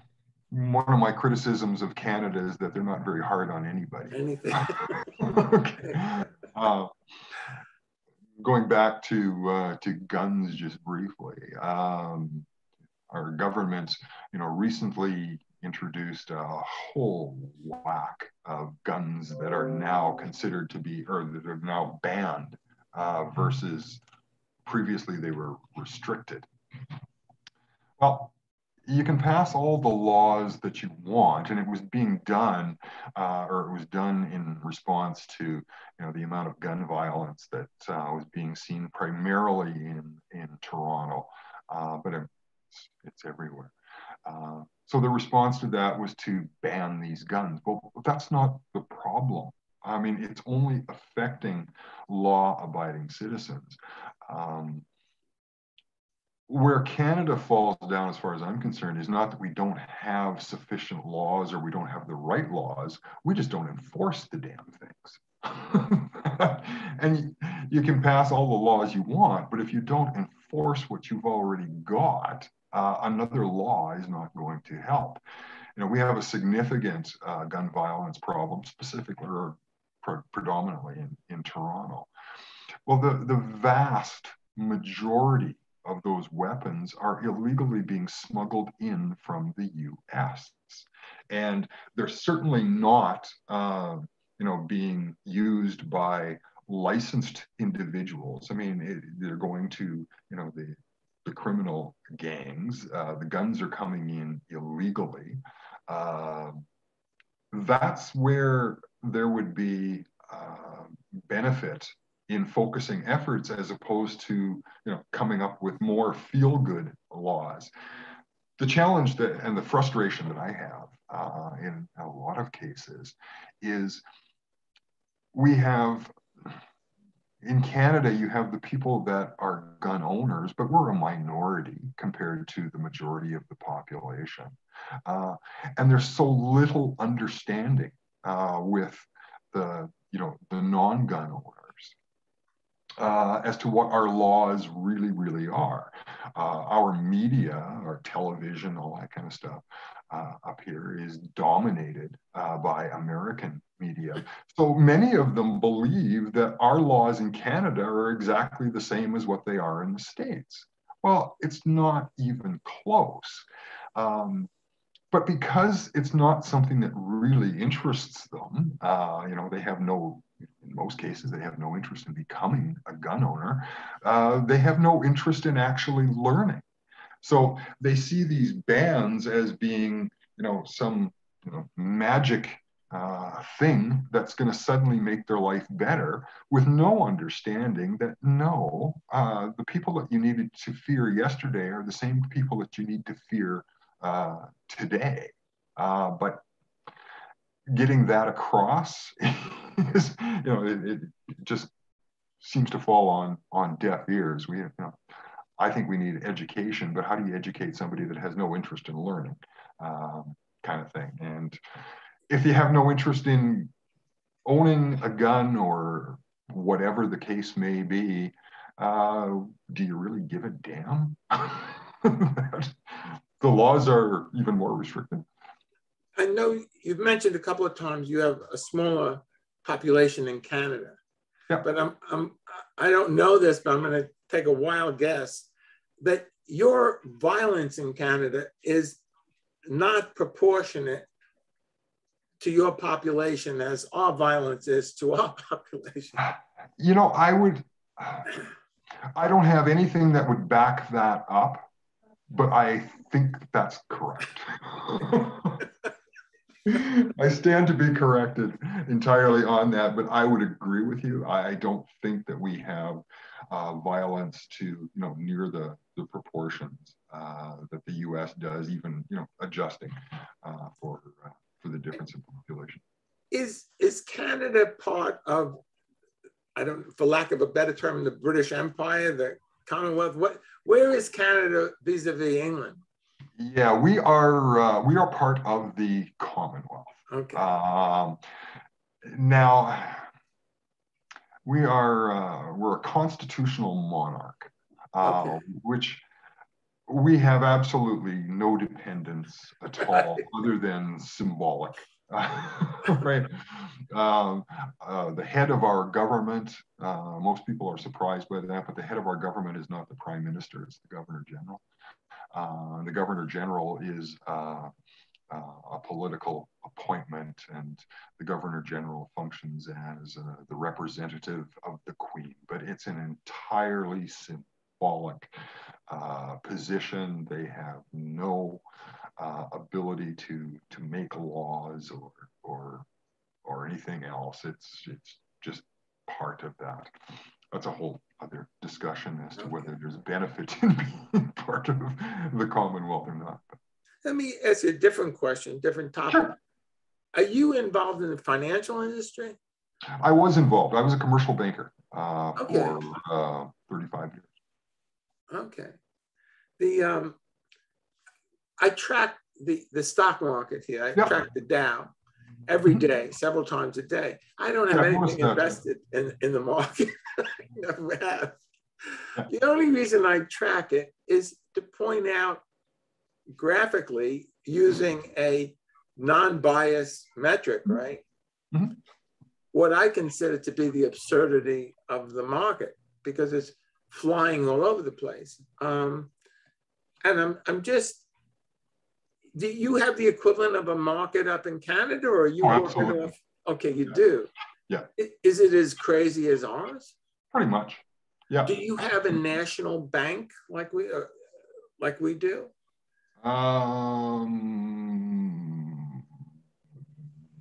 We have the Bank of Canada. Yeah. Okay. Which the bank functions basically as the Feds. So. Okay, and they're allowed to print their own money, their own currency? Yes, the Bank of Canada is the one that does that. Do you have fiscal policy and monetary policy? Yes, we call them different things, but yeah, I mean we have largely the same system in place in Canada that you have down in the U.S. Did you go through what we went through, say, in 2008, and then coming into March of last year? It's interesting. No, we did not. And the reason that we did not is, number one, we have national banks in Canada. So we have credit unions, we have all that kind of stuff as well. But there's really, the big five. There's five major banks that operate across Canada. There's a couple of smaller, more regional. But we operate, in order to be a bank in Canada, you get a charter under the Bank Act. This is all at about 25,000 feet, this explanation. And under the Bank Act, the government regulates, basically how you do business. And one of the things that the Canadian banks complained about was that we were very, very restricted under the Bank Act as to what we were able to do as far as expanding into other opportunities and all that kind of stuff. And we really thought that was unfair and that we were being very hard done by and all that kind of stuff. Well, 2008 hits. We see the wisdom now. Okay, we did not experience near the issues that the U.S. did within the banking system at all. Just again, because we operate under very conservative terms and conditions. We think we used to think they were somewhat too conservative, and we see the American banks and they're these guys are just really able to take advantage of this opportunity. Wouldn't it be great to be able to do that? Well, then you see the downside as to what happens. Have you had anything even close to 2008? I mean, do you have recessions? Is that a... We did. I mean, we certainly had a recession. We're still kind of fighting through it, but it was not nearly as... One of the things that I find about Canada is that, our lows aren't as low as yours, our highs aren't as high. So, we sort of go along on a little bit more of an even keel here. So, I mean, yes, we certainly had the same issues with COVID and all that sort of stuff. But yeah, our banking rules, our banking laws are much, much, much more conservative than what they were in the U.S. Did you have, or do you have anything in Canada that's akin to, say, Enron?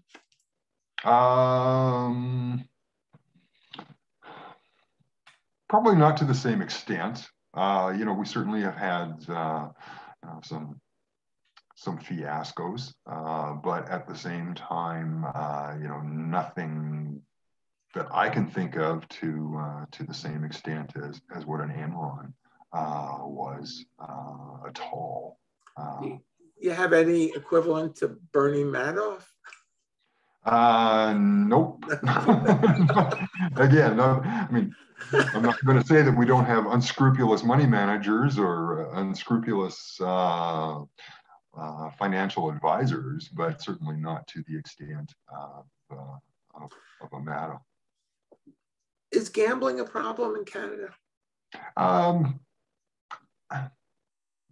I guess you'd have to define problem. I mean, we have gambling across Canada, guaranteed from the banking world. Yeah, I saw firsthand a lot of people that ran into some very serious problems with their personal gambling habits. So, I don't think it's an epidemic, and I don't think it's, necessarily, but I guess, if you're in that position where, your spouse has gambled away your life savings and all that kind of stuff, of course, you're going to think it's a problem. But yeah, I don't. We don't really have anything to the same, like we don't have, we obviously have, casinos and that sort of thing, but we certainly don't have anything that I would consider to be on the same level as, Atlantic City or Vegas. So. How about, I don't perceive myself to be greedy. Mm-hmm. Okay. I never aspired to be a millionaire. Mm-hmm. You know what I'm saying? It was like, it wasn't necessary to be a millionaire to be okay, to live a comfortable life. A lot of my contemporaries, they're still thinking they're going to become millionaires. And I'm like, what's the need? What's driving you? Is that, so I guess what I'm saying is I see a lot of people who are almost addicted to the concept of becoming a millionaire, making it big, living life large. That's an aspirational thing, I think, here. Is that the same in Canada? I think you would find the same thing in Canada. Alberta, where I live, is a very entrepreneurial province. That's a very, very, very common sentiment. I don't think, anecdotally, I would tell you that I don't think Canada is much different than the US. And some of the things, I don't usually get to talk to people from Canada, but you got nationalized health insurance, don't you? Nationalized healthcare, yeah. And that works? It's not perfect at all, but I think for the most part, it does. Being nationalized,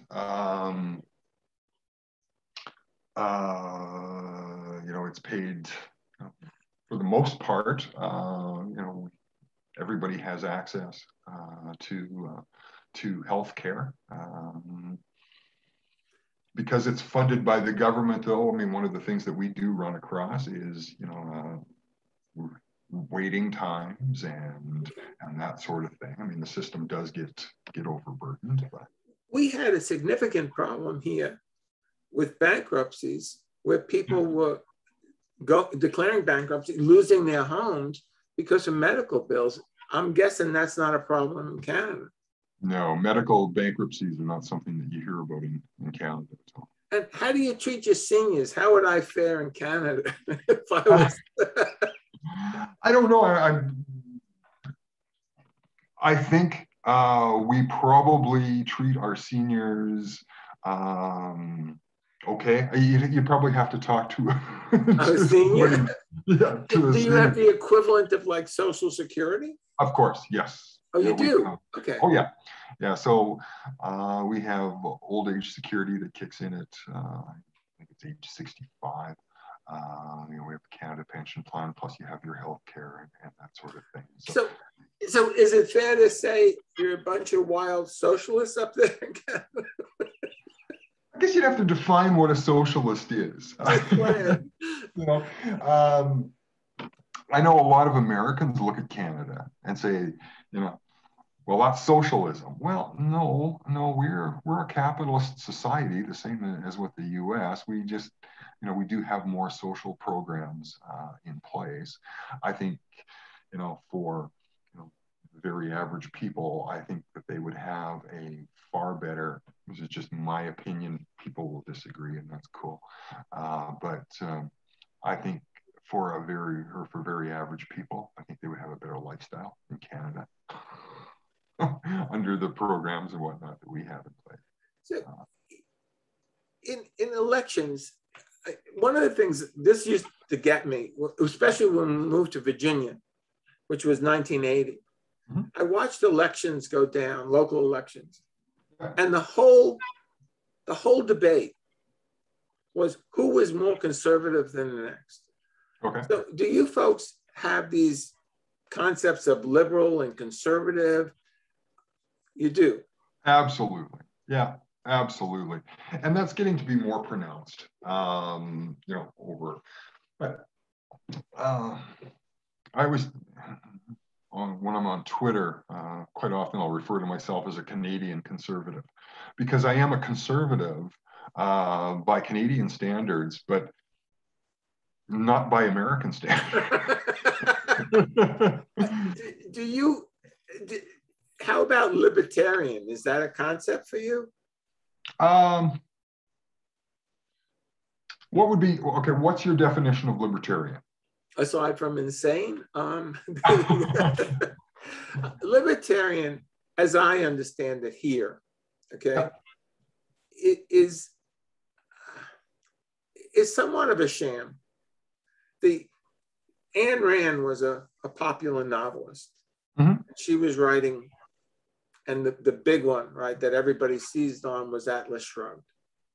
And she was, so a group of what I would consider more plutocrats as opposed to conservatives, mm-hmm. seized on that, right? That became a good propaganda thing, her concept of economy and meritocracy, mm-hmm. things of that nature.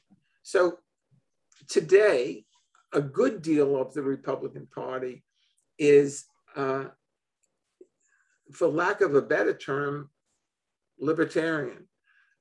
They like to call themselves conservative, but if you scratch the surface, you're dealing with the propaganda that was put out when the plutocrats seized on Ayn Rand as a good justification. I read a book, I can't remember. It's called Friendly Fascism.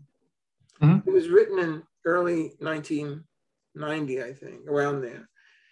The guy who wrote it was involved in our government in the administrations prior, definitely under Truman, Eisenhower, I think possibly under Roosevelt. He presented a thing which made perfect sense, right? And it was that we have our plutocrats, and they don't care about social policy. They don't give a hoot and a holler. They're just as happy for Democrats and Republicans to go after each other because they're distracted from what they're doing in terms of policy, which has to do with resources and international things. And he was basically saying, he was describing them as friendly fascists. Mm-hmm. We had, around the time that came out, we had a family, at least one, but in particular the Koch brothers, yeah. And their family owned the largest privately held oil company in the world. Mm-hmm. And they got politically active. They got other wealthy people in, and they wanted to get into social policy. And they really embraced Ayn Rand. Okay. They went hog wild. And that evolved, and they constantly evolved their strategy. They were responsible for the Tea Party. Mm-hmm. Okay, and I think they're more responsible than, say, Donald Trump for what we're seeing here in terms of the way our citizens behave. Trump just made it okay, but they were surprised. They didn't want Trump. So, but the libertarians are really the mantle the Koch brothers operate under. Do you have concepts of meritocracy over there? We do, using that as your definition of libertarian, yes, we certainly have a small faction of that. It's not, I wouldn't consider it significant. I think, a lot of people on the left side of politics make far more out of it than what it really is.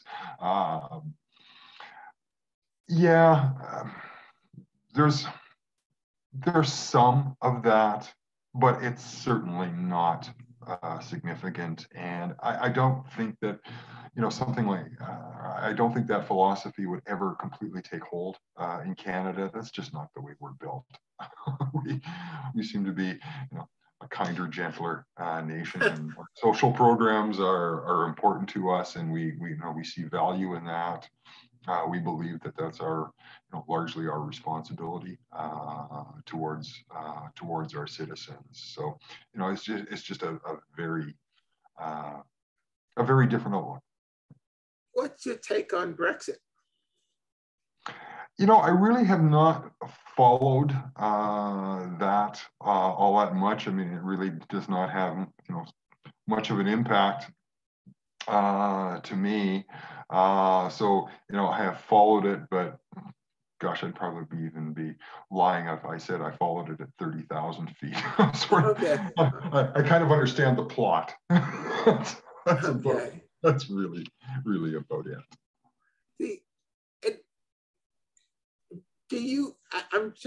I'm picking your brain here, but yeah. We had the big communist scare here in this country, right? Did you have any equivalent scare in Canada? Well, again, I would have been pretty young at that point in time.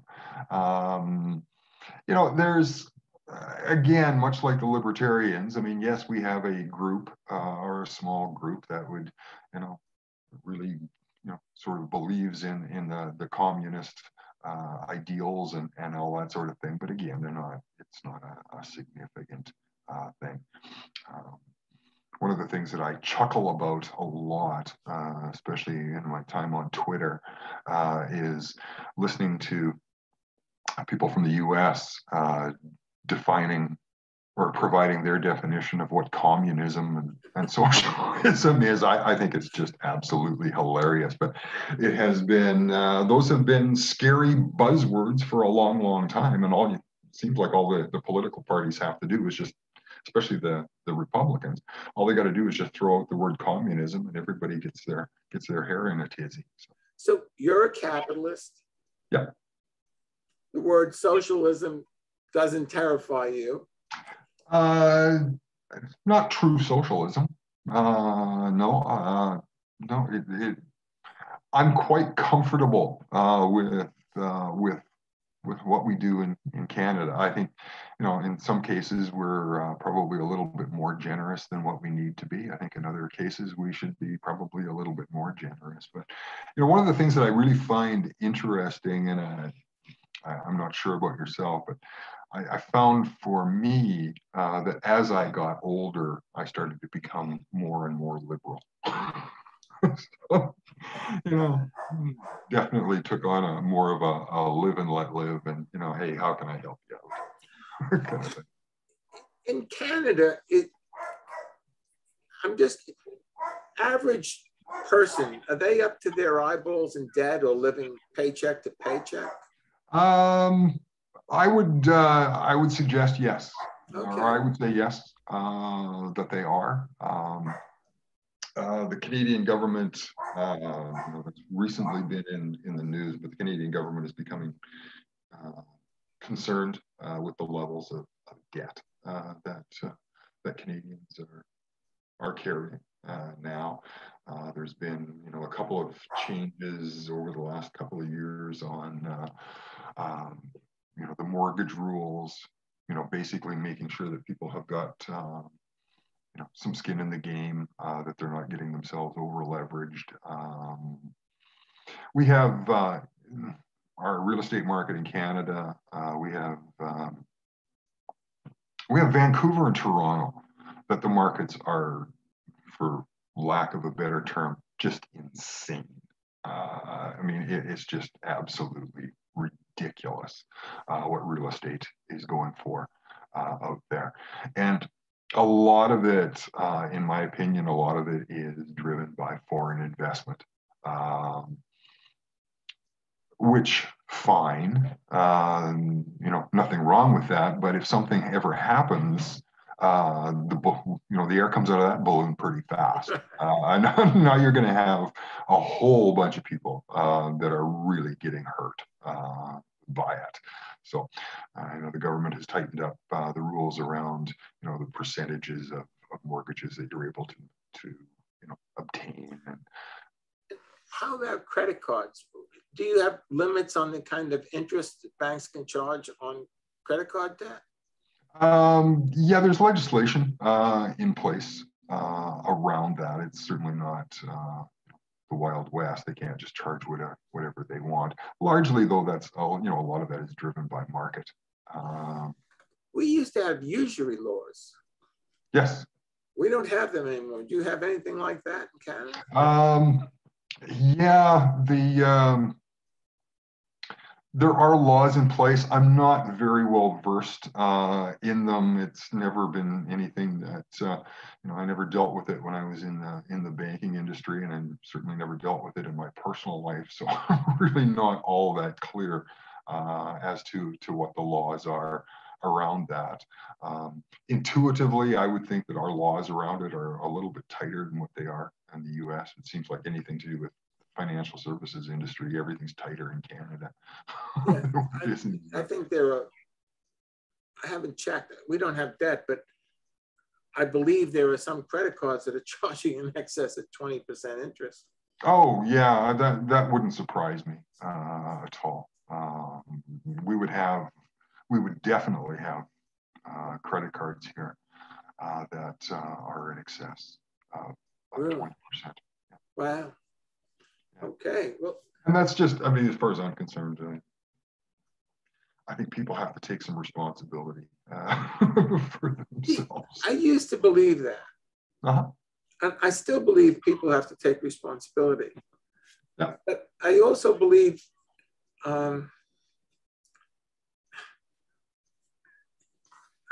we collectively have to take some responsibility for what we allow to happen.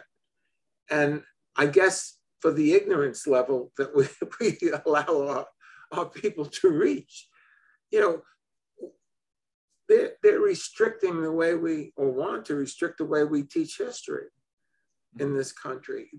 There is, when I was a kid, there was nothing in terms of economics or even budgeting taught at a level. I learned about business. I was in New Hampshire, what was 84 maybe, I started a corporation. That's the first time I learned about business in my life. I learned a lot. And I was surprised. I was amazed by what I found. And I was surprised that this wasn't part of a normal curriculum, orientation to both our government, our economic system, none of that. So one of my oldest friends, who doesn't talk to me anymore, he, I can't talk to him because he says things, and if I'm honest in my response, he gets pissed. Mm-hmm. But he's 3 years older than me. He's running like somewhere between $200,000 and $400,000 in loss to gambling over the course of his lifetime. Oh, wow. He's married. They're both retired. They have good pensions. They still have a a mortgage on their house, right? I can't talk to him about that because he thinks I'm whacked, you know, like, but he's not uncommon, right? I'm uncommon. My thing, we live very comfortable, extremely comfortably. We have no debt. We own our home. Whatever we have will go to our daughter and our grandchildren because we have no use for it. The money we have coming in is excess money.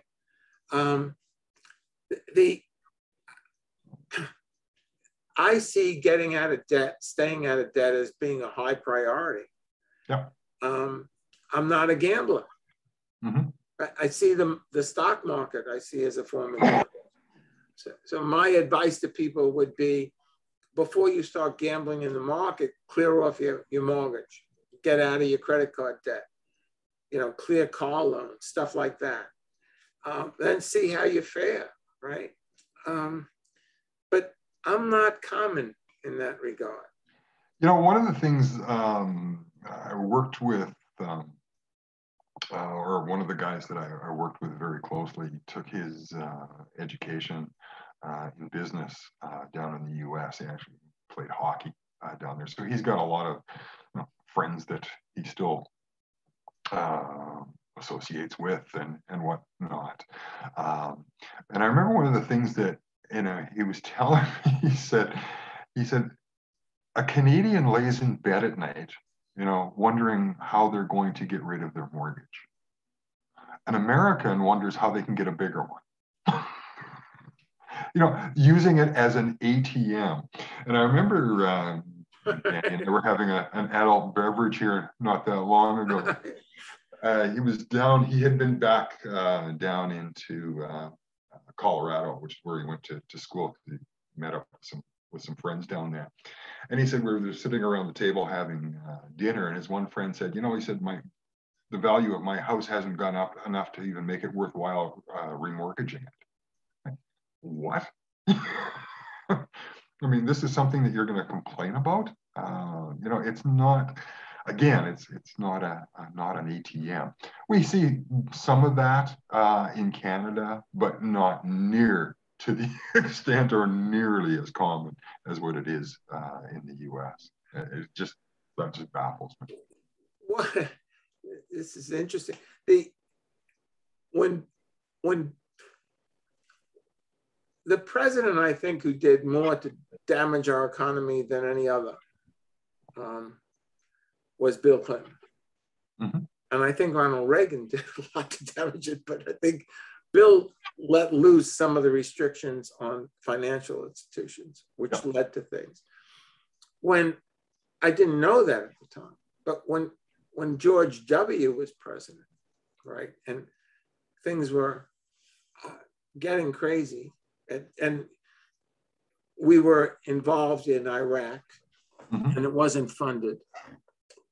And all of a sudden, everybody started remortgaging, right? And I thought, we've just gone through a depression. I mean, what they're allowing people to do is remortgage, and fake money's coming out, which they're using to buy things that keeps the economy going. But eventually, this is going to crash.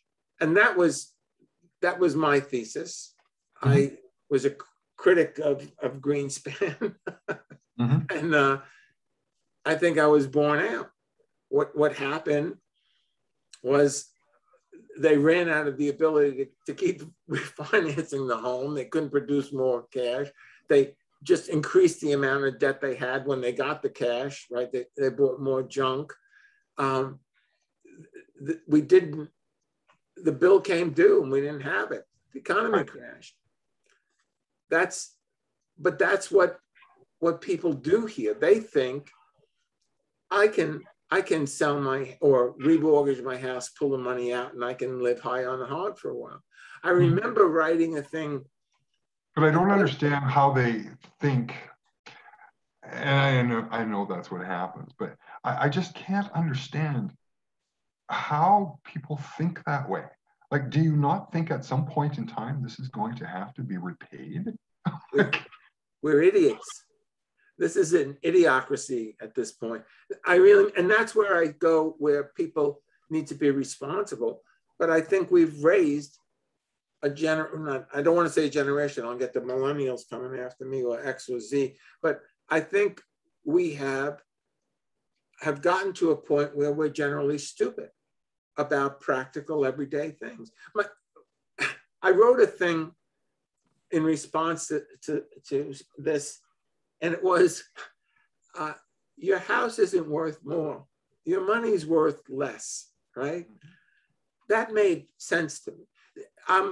I'm reading now some books by contemporary economists trying to keep up with it, right? So I read Donut Economics and I read The Deficit Myth. I like Donut Economics. Deficit Myth, I thought she's crazy. But I try to understand this. You know what I'm saying? But none of this was ever really presented to me at any point during, and I have a master's degree, I've run agencies. No one was teaching anything. Wasn't, you used to go to buy a car in the 60s, right? You go to buy, I love that, go to buy a car, and the guy says, how much can you afford to spend each month? And I'm like, what do you care? How much is that car? Right? It's not how much I can afford to spend. It's how much does it cost, and am I getting what I want for what I'm spending? Exactly. Yeah. People don't understand that. We have the same issues here as well. I mean, financial literacy is not something that is taught to most kids in school. If they are exposed to it, it's very general, very fleeting. In my role as a banker, I actually put on a couple of presentations to high school kids that, I was happy to do it. But at the same time, I mean, that we just weren't able to dedicate nearly enough time. Plus, it was a kind of a one-hit thing. The thing that surprised me was, and actually made me sad, was how little I think that they got out of it, because they had absolutely no concept of what I was talking about. I remember one of the exercises I put them through, or took them through, was setting up an adult budget, with a mortgage and a car loan and a student loan payment and blah, blah, blah, blah, blah. So explain to them from a banking perspective, how we calculate ratios and all that sort of stuff. So the first thing I did was get them to go through, at that point in time, it was newspapers.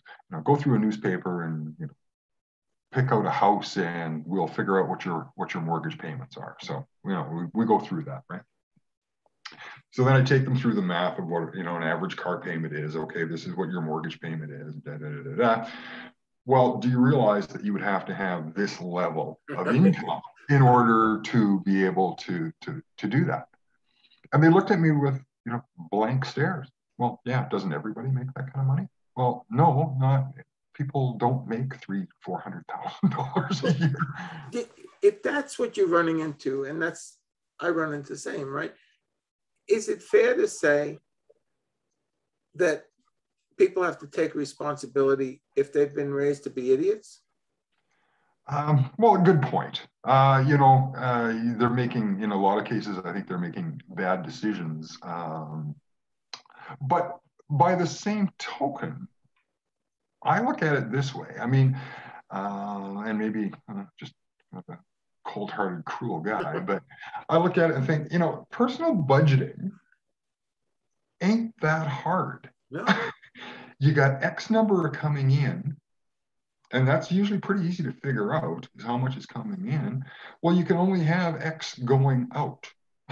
So if you've got, pick a number, if you've got $1,000 a month coming in and you got $1,200 a month going out, how long do you think this is going to last? Right? And I remember, many times. Especially early in my banking career, because I did consumer lending. So I was dealing with individual finances and that sort of stuff. And on a number of occasions, you would be dealing with people coming in, needing a consolidation loan or some straightening out their finances. It surprised me how often they said, we didn't realize we had a problem. Well, you didn't realize you had a problem because you hadn't ran out of limit on your credit cards yet. I've run across people, a lot of people, who if I had the inclination, I could exploit mercilessly, right? That would have been, that I didn't need anybody to restrain me from doing that. I did that myself, right? Because that wouldn't be okay, right? So I'm just wondering, how is it that doesn't play out in a larger context? How is it that our institutions or banking industry, car industry, home industry don't take the same approach? You can exploit everything, every last penny out of someone, but why would you do it? It's like, it's just wrong. So when I see people screwing up, and believe me, I see people who I used to see, because it was my work, people screwing up royally. I on one hand, and I used to say, just so you know, this is your responsibility. Okay, I was unequivocal about that. You need to step up, start thinking as an adult, and take responsibility. On the other hand, I felt like, boy, these people bought it hook, line, and sinker, and are, this is what the American dream really is. You go bankrupt, you lose everything. I always felt there needed to be some balance there. In my field, right, there was a lot of abuse of medication. Okay. And then there were consumer laws, and I'm not saying they're working, but it got a little bit better. You had to inform people about the medications they were going to be taking. Right. Right. So I don't see the same thing in other areas. And maybe we shouldn't have to inform people, but if that's where they're at, then ethically, I think we do have to inform people. I'm not into letting people kill themselves. Yeah, we're certainly, the financial services industry is certainly obligated to provide far more disclosures than what we have or what we did years ago. Is there understanding of what we just explained to them? In a lot of cases, probably not, or they're just not interested in. They're wanting to do whatever it is that they're wanting to do, and I think about that more from the debt perspective rather than the investment perspective. But the other thing, I don't see everybody, at least in our country here, as being on a level playing field. So if I see someone being raised in an area, a high crime area, they don't have adequate schools. They don't have adequate medical coverage. They don't even have adequate food half the time. I don't see how they have the same opportunity. And I don't see how they can maybe be held to the same standard as someone who's had a lot of opportunity, you know what I'm saying, who's had a good education. And I agree with that. I'm starting to get a much deeper, better understanding that not everybody has the same opportunities. I'm starting to understand what is meant by privilege. I didn't. I thought everybody, if you work hard and apply yourself, that doesn't work as well for everybody as it does for others. As to not holding them to the same standards, on one hand, I understand that. On the other hand, I don't understand, or I don't know how we would, how we would do it. You know, somebody might not have, the education to make what I would consider to be a rational decision, but at the same time, that's their decision to make. I was asked in New Hampshire by a superintendent of a prison to come in and do something because of the violence that was in the prison. Mm-hmm. And I went in, and I won't go into the whole thing, but the gist of what I told the guys, and it was horrible, right? Prisons are not nice places. And they said, "Is this fair?"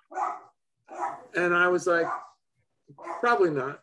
And they said, "Do you think we should be here?" And I'm like, let me answer. And I'm alone. I deliberately got rid of all the guards, which I had to get the superintendent's permission to do it, for me to meet with them in large group. I said, "I'm on the outside. So I don't care what your reason is. But if you're committing violent acts or you're stealing or anything, I'd rather you be locked up here than out where I am." Right? So from my perspective, whether this is a nice place or not a nice place, it's a good place or a bad place, that's second to, am I comfortable knowing that people who are committing crimes are being put in prison? They accepted that. Mm-hmm. They really accepted that. And I think they respected me because no one else was saying it to them. But then we got to working about what everybody was doing every day in that prison and whether or not violence was in anybody's interest. And if it was, whose interest was it in? Was it in the majority of people's interest? And the violence just disappeared. Now, there had to be some systemic changes in the prison, which I was able to get done through the superintendent. But my approach to those guys, all men, was, hey, you're breaking the law. This is where you need to be. But you don't need to be treated less than human when you're here. But your treatment here is going to be contingent upon your behavior here. And even if you're presented with unfair situations here, you need to learn how to react in a way that doesn't bring it down on your head. Mm-hmm. Right? And one of the things, there was a farm involved. So the guys would go out in the morning to work on the farm and they'd come back. Well, the guards had it set up so you couldn't take a shower except at a certain time between this hour and this hour in the morning. The guys who went out to work on the farm went out before showers, came back after showers, couldn't take a shower till the end of basically a 5-day work week. Oh that God. Was creating a problem, right? And they resented it. Well, as they articulated to me, and I got, the guards wouldn't change. I got the superintendent to change it like that. That had a big drastic effect. But my thing to them was, all the stupid things you're doing in here in response to that aren't working. All that's happening is more and more restrictive situations are imposed upon you because you're attempting to deal with this through stupid means. Right. So articulate it. You've got someone here now as an advocate, so you're explaining it to me. Let me take this and run with it. But don't use this as an excuse for creating craziness here during the evenings. That doesn't work. Mm-hmm. So that worked. The violence disappeared. Well, and I think, I think that's true in a lot of areas. If there's a problem, I think we need to spend a little bit more time as society understanding not the symptom of the problem, but let's understand what the underlying problem is. Mm-hmm. How do we fix that? And I think a lot of times we spend far too much money and energy, just dealing with the symptom, as opposed to, never actually attacking, the underlying problem disease, whatever you want to call it, because you're never going to get rid of the symptoms if you don't attack the source and figure out how you're going to change that. That's where change comes from. It could be whatever it is that's causing the problem. Well, yeah, but that's because of something that's much bigger than that. I've got one last question, and then I have to head out. But we don't have the best relationship with our police in this country. Right. How is it in Canada? It's interesting. I see that going on in the U.S. I have a strong suspicion that the situation in Canada is probably not a lot different. Really? I've never had a huge issue dealing with the police. Despite what I have told them on occasion, I've never gotten a ticket yet that I didn't deserve. Okay. But I've never been threatened. I've always considered them to be, sort of the good guys, even though they seem to show up at the wrong time when I'm driving down the highway. I don't think that that's the case for everyone. And I think that's especially not the case for the Native population. Do you have, is it a more common or less common event for someone to be killed by police officers? Yeah, we don't hear about that. I can't remember hearing about that though, or the last time I heard about that in Canada.